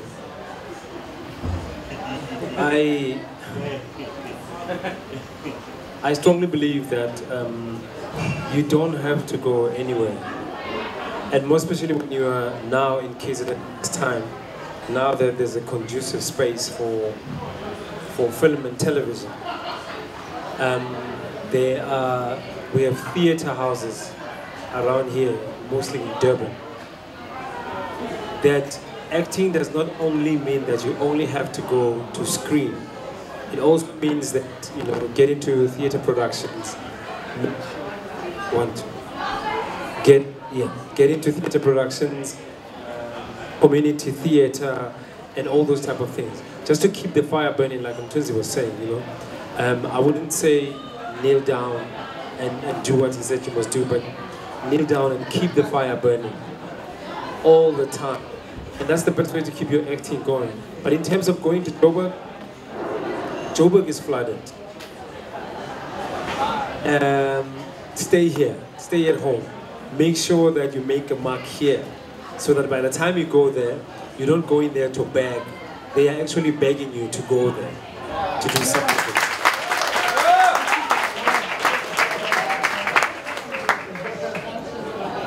Yeah, I just want to add to that. I think, and this is not just for acting, I think that it's anything in the sort of creative fields. Yes, Durban can be very difficult because the industry is not that big. We don't have as many productions. But the one thing that I guess has kept me here for a long time as well is that I could be that person that leaves Durban and goes to Joburg, goes to Cape Town, goes to LA, goes to New York or whatever, and add myself to the hundreds of thousands of other people who are trying to do what I do, and be a little tadpole like them in this big ocean. Or I could, like for me, it was like stay in Durban and really push the avenues that I have here. So doing all the short film competitions, getting involved with the film festival, getting involved with the KZN Film Commission, and really just putting myself out there and pushing myself to my limits in Durban. And you start becoming, like, from a tadpole to a slightly bigger sort of, well, tadpoles aren't fish, but starting to become a slightly bigger fish than you were in a smaller pond.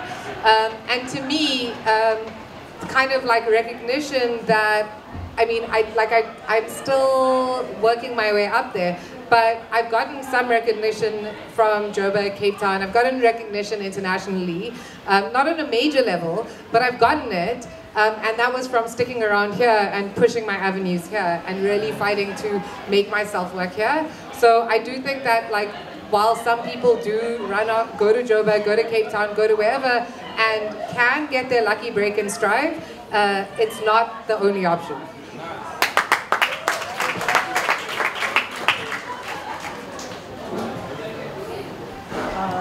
Back to the same question I asked on Dohrty earlier on about independence. I wanted to ask you more specifically regarding wanting to have something you want to show, regarding having something you want to show, and something, I don't like being idle in the meantime that I'm waiting for an opportunity. I get having a mentor and all of that, but what do I do in the meantime? I want to have something that I'm doing right now. I don't want to stay idle. So in terms of, so the question was that you don't want to stay idle. What do you do in the meantime while you're trying to come up, while you're trying to find your avenues? For me, it was basically putting myself out there and finding access. Like I didn't have, I don't have a camera. I didn't have an edit suite. I didn't have any of those things. But I found ways to utilize any connections I did have. So when we did the 48-hour film project, some of the guys we were working with actually had relationships with the hiring company in Durban. So we leveraged that and we spoke to them and we said, listen, we'll push this stuff on social media. Please, can we get some stuff? We were expecting to get a couple of lights and things like that. And we ended up getting the Arri Alexa and anything. They were just like, whatever you want, give us your list. And we gave them a list of equipment we wanted, thinking that they were going to tell us to fuck off and go get our equipment elsewhere. And they were like, yeah, sure, great. And so we ended up getting really brilliant equipment to work with, just off asking. So I think it's also just putting yourself out there and being vulnerable, I guess, as well, and having those conversations with people to try and make the things you want to make happen. Like if you want to make a film but you don't know anyone in a hiring company to get the equipment, you have a camera phone, you can get editing software on your phone. Like it may not turn out the way that it would if you had all the professional equipment, but it's practice and it's work and it's doing something. So I think it's just on that level of, I mean, I know it's easier said than done, but it's on that level of just really putting yourself out there to find as much of the resources as you can, use the people around you, make connections, put yourself out there. Like go onto the KZN Film Commission website. They do a lot of training programs. And you can get involved in some of the training programs. That also puts you in a position to meet other people who are in the same position as you. And then through those things, you have a crew. And somebody in that crew may have a camera. And somebody in that crew may have an edit suite. And you kind of just piece it together. And so my thing is just going back to the short film competition thing, is that when I entered the short film competition, I asked myself, like when we were given themes and we had to decide, we had to make a film, I didn't go, what dream idea can I come up with? I went, what do I have? What do I have at my disposal right now? What equipment do I have? What resources, what actors do I have access to? And then I was like, how do I take these things that I have and make a film with it? And that's what ended up happening. So I think it's just essentially my main thing is being resourceful. As Tunzi was saying, you have smartphones, you have the internet. Even if you don't, find access to the information. KZN Film Commission does workshops. I think KCAP does workshops. There are lots of things out there. There are groups on Facebook. Just be hungry for information. To me as well, it's like I could win 5 Oscars and still every day I still want to learn, I still want to push myself, I still want to be better. So it's just a matter of what are the questions I need to be asking? Where do I want to be? And what do I need to get there with what I have, basically. You're a better person than me. Me, after 5 Oscars, I am done. I am there. I'm kidding. Okay. No, one more question. There we go. Chair, good evening. Chair, it's not me a question as such. It's a concern, ladies and gentlemen. Tony was the first speaker, and what he spoke about are challenges that us we are facing as an industry. Now, I'll put it to you, Chair, because perhaps somewhere around 10 years down the line, I'll be an old man. Perhaps I won't make it here, my son will come here, and they will still be talking about the same challenges. So I think to a certain extent,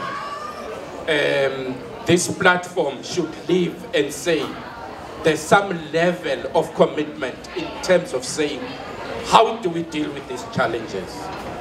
One of the challenges that were identified here is that us here, we work for production companies. What are we doing about it? Two, it's the resources that the production companies have that we don't have. What are we doing about it? These were fingers that we were pointing, but the other three are pointing back at us. How is our code? How serious are we taking this job in this industry? So these are the kind of things that we should be looking at, so that 10 years down the line, we're not coming back and talking about the same challenges. So what are we going to do about them? By way of example, I think if you follow soccer, they had major challenges in the past years.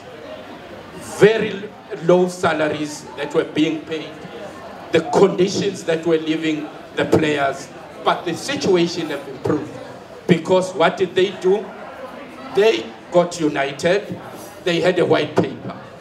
So, Chair, we need a white paper. How is that going to form out?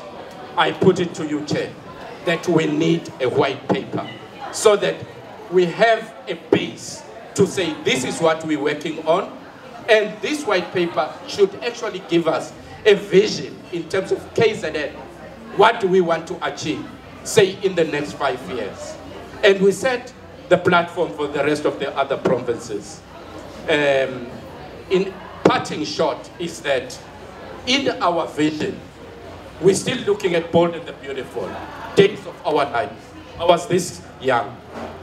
This is the job of these young people that I see here, to make sure that they replace the soapies.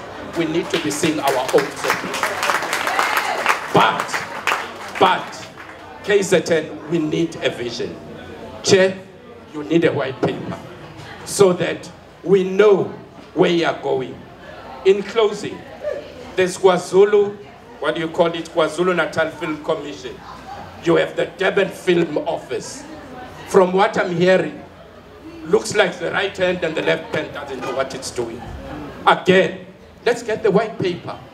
There was a young lady here. She was saying, I don't know what to do if I fail, and this, and this, and this.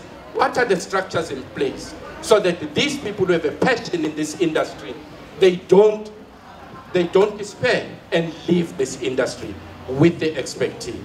I thank you. Thank you. Powerful words indeed. We do need a white paper. Oh, yeah, we do. We actually do. Before you, let's just, ladies first. Oh.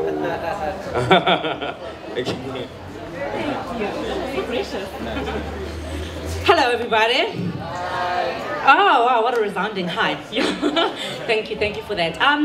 So I have a comment slash question, a question. Actually, the young lady that came before me really just fueled the thing, because I've been thinking about it and I'm sitting there and I'm like, okay, how do I phrase this question and how do I make this comment, right? So I'm a producer, right? And there's a huge frustration in Durban around what is it that we do, and I like what you were saying just now about not being idle, you know? So I'm doing a talk show, right? It's online, it's on all social media platforms, the 100%, please do check it out.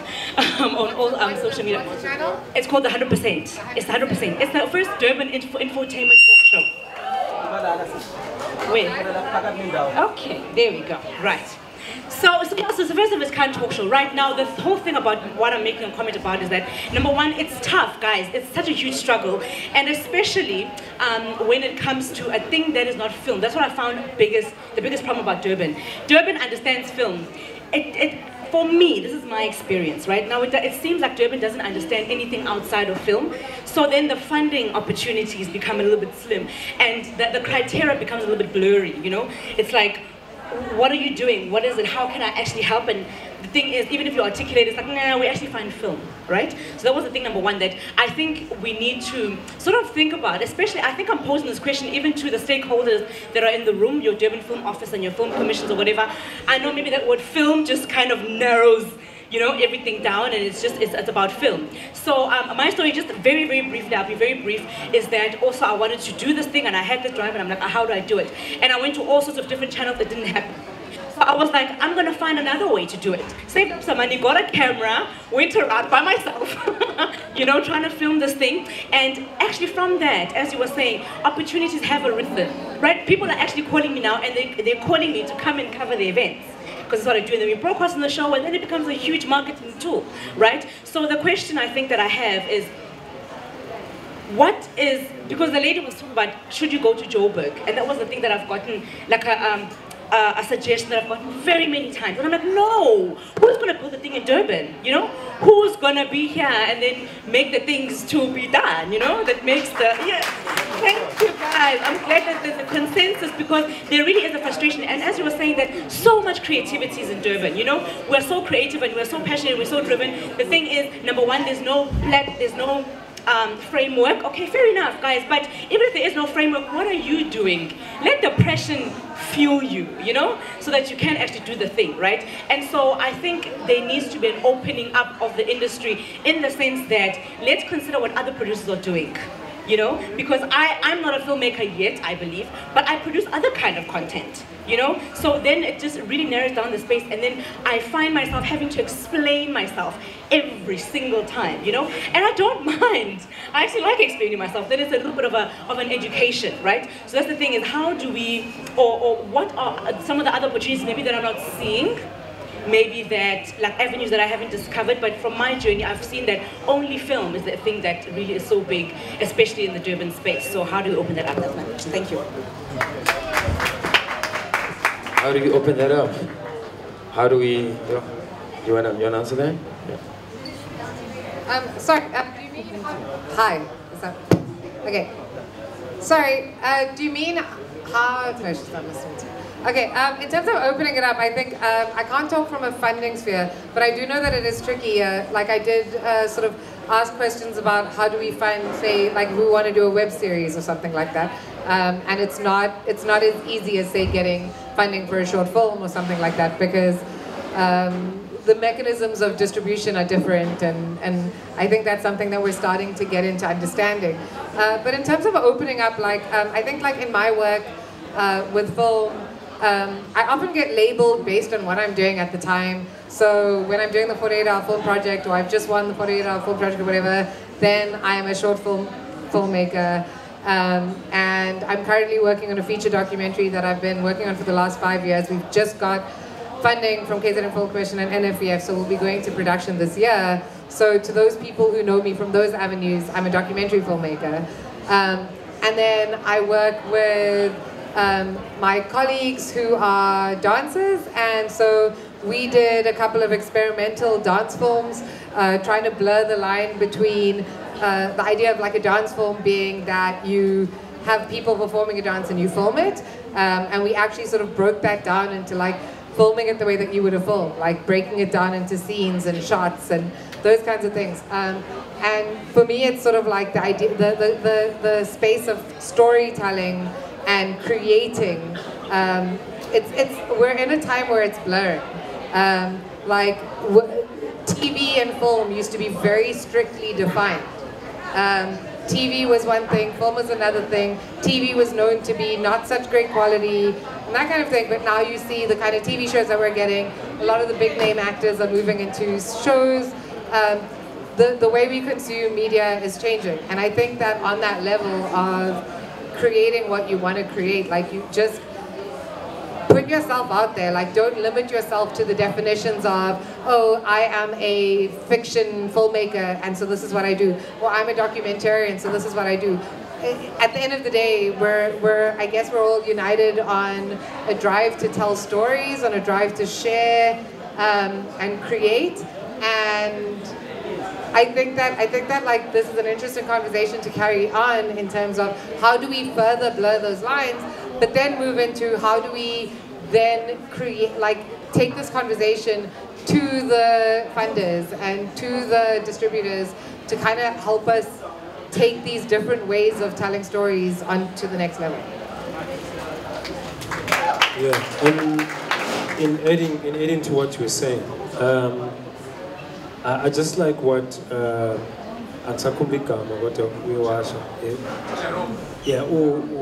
Jerome spoke about the white paper.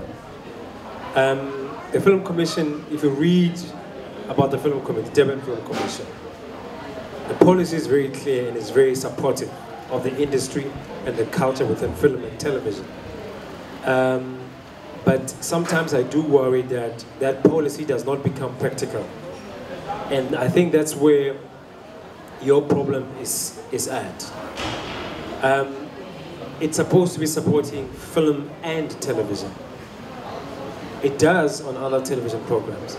So now, like we spoke about the white paper, we then need to get to a point, I think, where everybody comes together with the stakeholders, like you said, and sit down and really come up with the way forward of how we lay out this white paper so that it can speak to them and to us at the same time. And people like you will then be able to say, in this kind of like genre, this is what we need.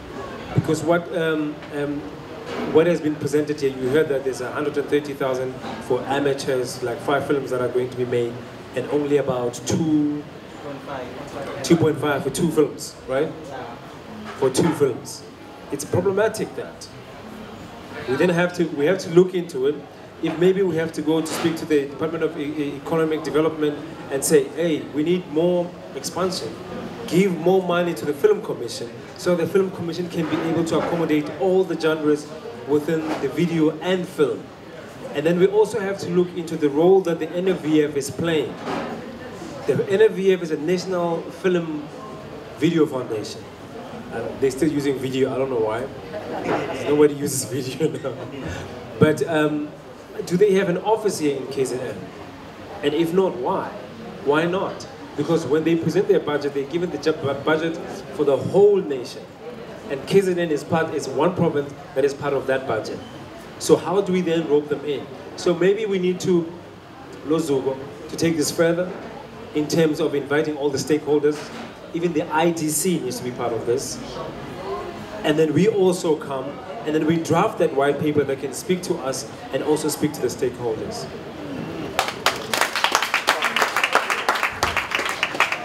Okay, one last question.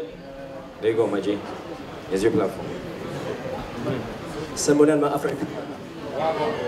Mina ngocha aluta enta I Duvera clothing. Mari kating director ako. Okay. Bengithanda ukubuza kakhulu ubafowethu la ngaphambili Anton nomfowethu ukuthi njengoba senza clothing singasizakala kanjani ukuthi sibone umsebenzi wethu uvela nakhona ku TV owuphi umnyango okumele sinokhe kuona ukuze sikwazi usizakala because bangiqinisa idolo uma bekhuluma ngokuthi singahambi siye eGoli because amathuba khona eThekwini and iTheku selikhule kakhulu mokhuluma ngeclothing. If you are a Protea House ko West Rock uzobona insizwa ziyasebenza ngokuyikhandla kakhulu. So bengifisa nje ukuthi bangicacisele lapho ukuthi singakwazi ukuthi sinokhe kuwuphi umnyango ukuze sikwazi ukuthi sibone impahla zethu zivela ku TV.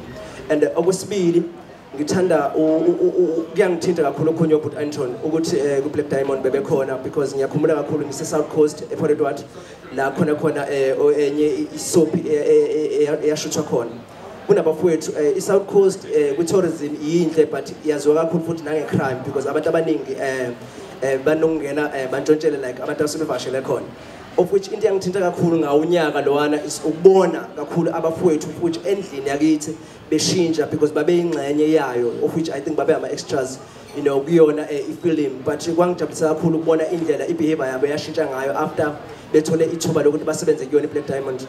But ke ebengithanda ukubona kakhulu ukuthi if it happens ukuthi maybe basebenzele kakhulu endaweni zasemakhaya because thina siqhamuka endaweni zasemakhaya ukuthi uma sebehamba ungakuhle ukuthi bekhona bakushiyayo maybe okuyisitifiketi esincane okuzokhombisa ukuthi insizwa zike zaba ingxenye yomsebenzi ukuze maybe zikwazi ukuthi ithola amandla ukuthi ziqhubekele ziye phambili. If it happens ukuthi ngelinye ilanga kukhona abanye abaqhamukayo bezosebenzela khona maybe bakwazi ukuproduce lawo maphepha ukuze bakwazi ukuthi babe ingxenye iyo eminye imisebenzi eqhamukayo kuwini. Ngiyabonga kakhulu.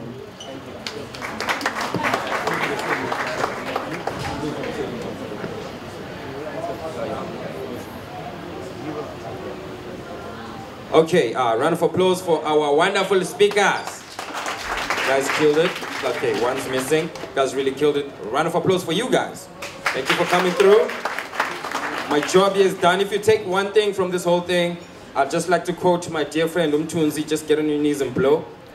Like, just push it, man. Don't ask questions, get on your knees and blow. But in closing, I'd like to call the one person that put this all together, Luzugo. Yep.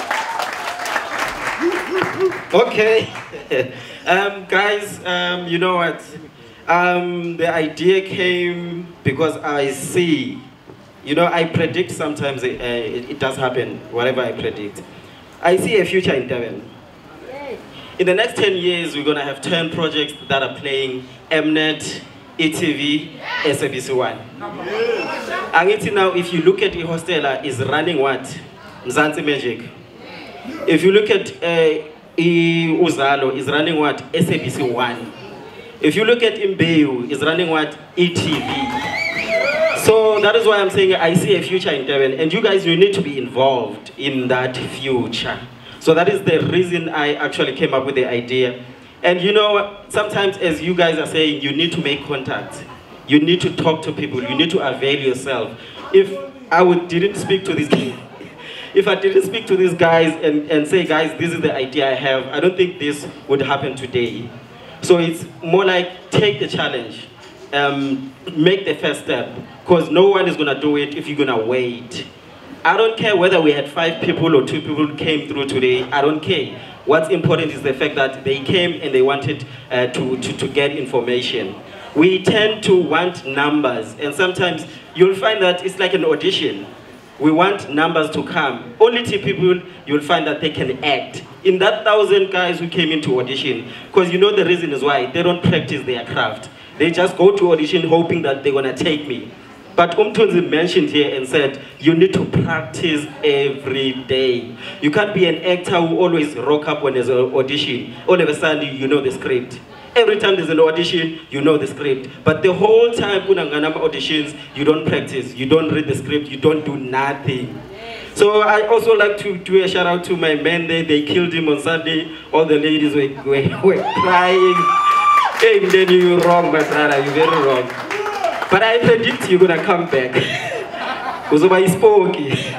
Okay guys, so I would just love to thank every one of you who came through today. Ushon, where is he? Mpo? Can you call Sean? So I just want to thank you guys, and as I'm saying that I see a future in Durban, I don't want you guys to work for the next productions that are coming. I want you guys to build the business on your own. Don't say the next 3, 4 projects that are coming, I want to work there. Say, us as a group, we're gonna start the 4th project. Uzalo Imbewu, a hostela, another project. You guys here, you need to start that production. And what makes me angry is that if you look at, Sean, I'm gonna call you now in a second. If you look at Imbewu, who's owning it? What experience they have? These guys have been in the game for a long time. They know the industry. In that team of executives, you don't have any young people in that executive committee or in that executive team. Why not? Because I want to produce, and I speak to these guys and say, I don't want to be just a worker, I want to produce, I want to play with money, I want to pay people, I want to hire people. Please, let me be part of the team, because that's my passion. And you'll find that they always close the door on you because they don't want to share the information. So you guys, you have a potential. We are still young and we still have opportunities. These guys who are executives now, their time is over. They've been doing this for over 20 years, and guys, we don't have an opportunity. Once we have the opportunity, we need to pass the bait to each and everyone here. And you know what, I see talent, I see actors guys I've worked with Ningagabazi on small productions, and I'm happy they are here because we used to have these conversations no Punyuga back in the days. I was like, Dohrty, you're gonna take the industry, and it happened. So you do have these conversations, and you guys, you think we're playing, and when it happens, people think it's just luck. You work your way up, guys. I'm sure Umdeni will attest that he used to do community theaters, it was hard, he used to sleep on the street. There's always a story to tell, a struggle somewhere, somehow. So if you expect that it's gonna happen just like that, so this is not your industry. You come out of varsity, you come out of after, know that they're gonna cheat you, they're gonna play with you. But Umtunzi said, as long as you have one leg inside, and also make sure that you have information. So guys, I'm hoping you're gonna come, because this is a movement. This is not a once-off thing. We're gonna do it next month. So I'm just gonna publish it on Facebook. It's Durban Filmmakers in Conversation. Facebook, Durban Filmmakers in Conversation. We're gonna do this monthly, every last Thursday of the month. It's not a once-off thing. So here's the idea. Uputi spoke of a paper trade. What we're gonna do, I have my younger cousin there who's sitting at the corner. He was taking all the ideas that we were talking about. We're gonna have a booklet of all the ideas. After 4 sessions, we're gonna have Indaba where everyone comes, we speak about the booklet and we see if the ideas are the right ideas. We take those ideas, we pitch them to Durban Film Commission, we at Durban Film Office, and also KZN Film Commission. We take these ideas from artists, not from them, because we tend to take the instructions from them, but we are the ones who are creative. So we need to tell them this is what we want. If it doesn't happen, they need to suffer the consequences. Because government give them money, and we need to have access to that money because it's ours at the end of the day. When we treasure whoever is doing finances in the in Parliament, when they say they give 10 billion to filmmakers in South Africa, you guys have access to that money. It's yours. So we need to have strategies to get that cash so that we can produce more movies. And guys, my worry also is, I need to mention this, Mtunzi.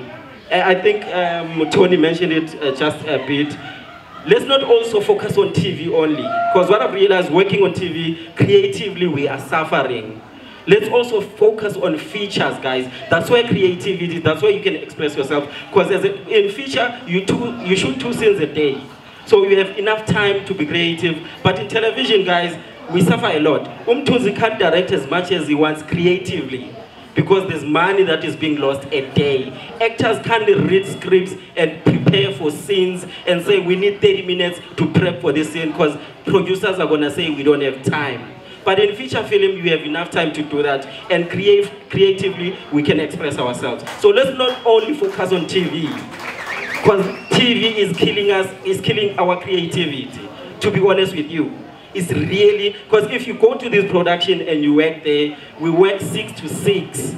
And our terms are film-making terms, not television terms. There's a difference between a feature and a television. We work 6 to 6, but we're not paid according to the dues.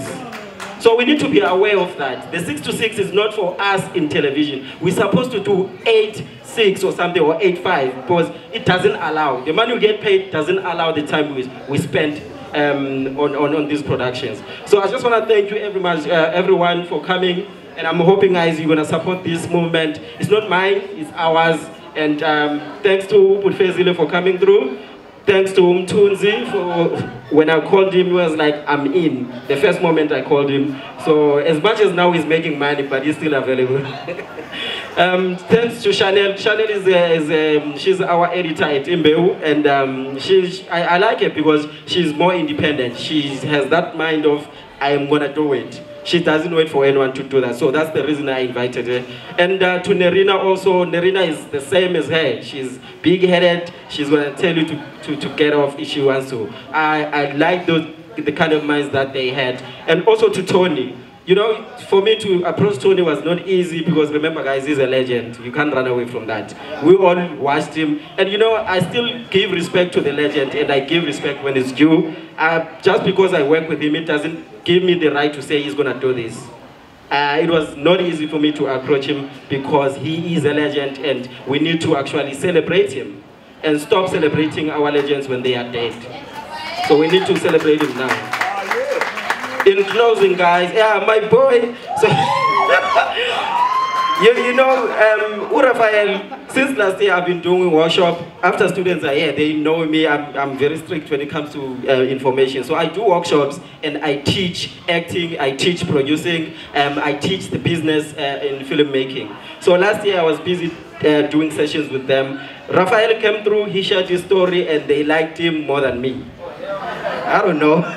So that's the situation. You start something and they ended up loving someone else. But anyways, Donna, thank you very much. There's a lot we're gonna do together. So let's hold it tight. Another thing, guys, that I wanna do is please go to the Facebook page. Please comment. I know the challenges that we face today. There's a lot of noise at the background. I've noted that. People are talking here, we hardly hear them, so we're gonna fix these issues. Sound system, I think we need to add more speakers so that we have a speaker there. We have a speaker there so that, guys, we're audible. If we're giving information, at least you guys can hear us. But if there's anything that you feel like we need to improve on, go to the Facebook page. I like criticism. I'm not gonna cry. If it was a fucked up thing, you feel like you didn't feel it, say it. Say this thing was just a waste of time. Don't worry, I won't take it personally, as long as it's going to help me to grow. So share your comments on Facebook. If you feel like we need to work more or with the guys in terms of presentation, tell us on Facebook. Even if it's live, people can see it, it's fine, as long as it's going to help us to grow. You know, the reason I invited the clothing companies, the designers, where you get, please stand up, man. So he's one of the guys I invited, Durban Lyrics. The reason I invited them, guys, I wanted to warn them because as much as you guys want to get into the industry, I don't want to watch every scene with a Duvera sign. So you need to, if you want to get into this industry, create your clothes, make sure that not every cloth has a branding, even if it's inside. So that when wardrobe guys come to Unokbonga from Uzalo, Mercedes from Imbeu, when they come to you and ask for your clothes, the problem is going to be the brand all the time. So if you approach them, do clothes without the Durban Lyrics, but let it be inside, then your clothes, they're going to take them. Because imagine every time we see Tony, he's wearing a Juvera, he's wearing a Durban Lyrics, then people are going to say, no, this is fake. So this is my advice for you guys to get into the industry. You need to do that. It's fine for you guys, your actors, to wear the signs and all of that. But business-wise, if you want to take these clothes to Woolworths, think about it. Because at the same time, there's a copyright issue. People want to use your clothes, but they need a permission before they can use your clothes. I want to shoot movies, I need permission from you guys. So make sure you, somehow, you find a place somewhere where I don't see the D or the Durban Lyrics. But I would know the credits of my movie will say, this is a Juvera clothing or this is a Durban Lyrics. So that's the advice I have. So I invited you because I wanted to give you the advice, and also I wanted people to see that we don't only deal with film, there's also the other side of filmmaking. You need to get involved in this industry. You need to own it in Durban. So yeah, that's what I'm gonna say to you guys. Thank you very much. We'll see you on the 28th March. 28th March, and also check out Facebook. Nah? Shut.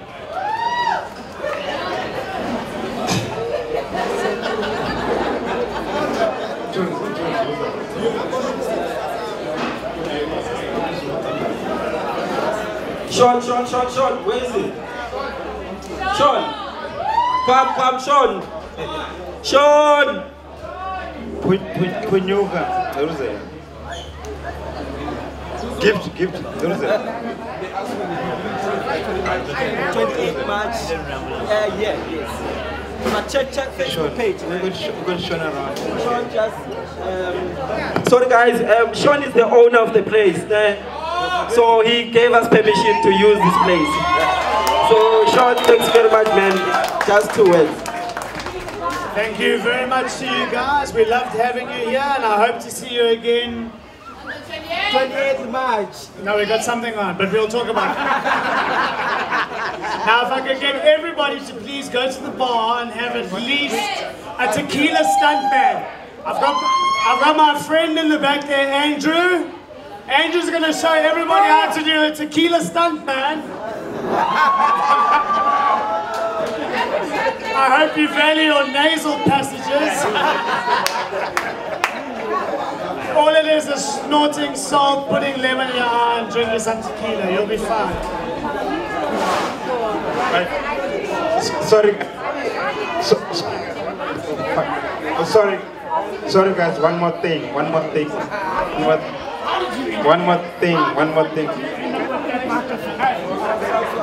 Can I have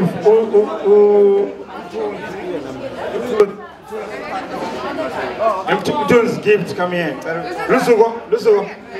Lusugo, please come here. Please come here. Hey, who else? Menga is gone. Guys, Tony, they're all gone. But guys, there's one thing about these guys, never tell, be honest with you guys. Can I tell you something about these guys in front of me? They never told you that they started cleaning toilets and now the way they are right now because they got passion about everything what they do in their life. You know, you need to start somewhere else, you need to end somewhere else. Everything can't come easily, you need to work for it. Thank you guys, thank you guys. Do the insert. Do the insert. Nabanja my interviews.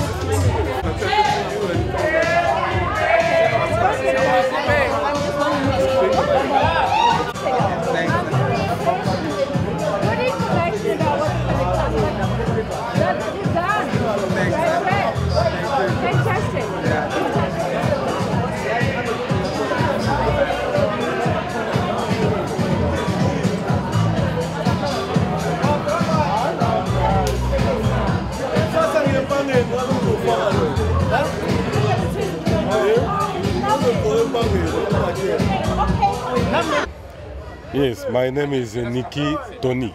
And my name is Faibi. I'm a script writer. Tonight I've learned a lot of things.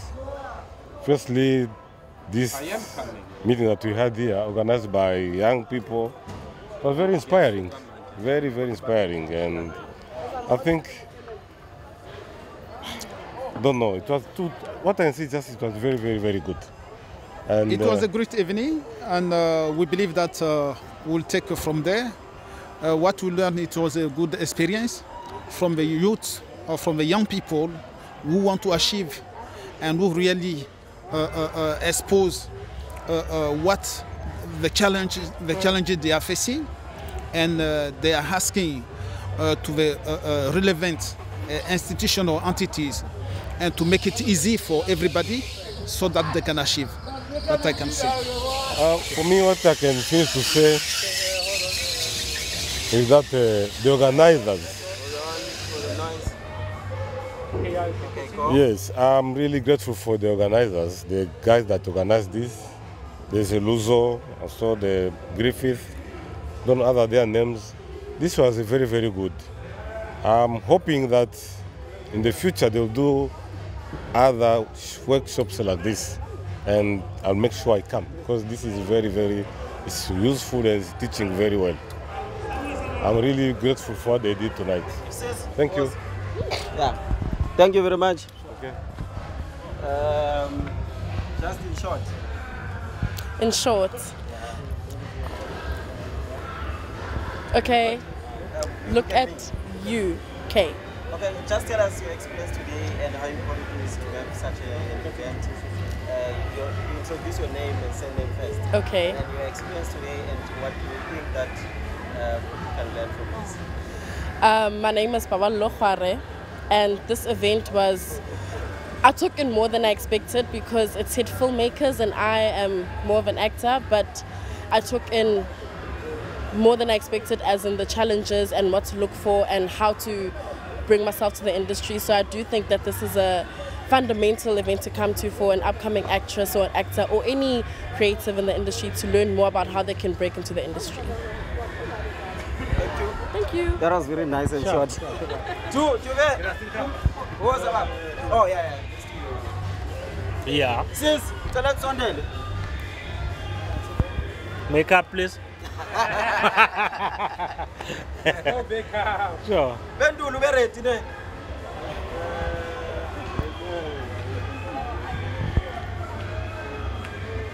See script well. Okay, put just nje brief what are your thoughts kulento namhlanje and uthi abantu bangafunda into ezenzeka namhlanje. Just give us your thoughts nje ngento ezenzeka namhlanje. Okay. And advice ukuthi abantu bangathola. Okay. 3 Yeah. 3, 1, action. Wow. What an evening. Well, my name is Muzi Masego, also known as Kecha. Well, this was a very wonderful evening, informative. We need more of this kind of gathering. It was very informative. In fact, each and every artist or creative person who is around here in Durban, this kind of gathering is not to be missed. I'm glad that we were told that it's not happening for the last time. It's for the first time, but it's something that is going to be happening every month. So I can just invite everyone to, you won't regret if you come to this kind of gathering. Yeah, that's all I can say. Thank you, sir.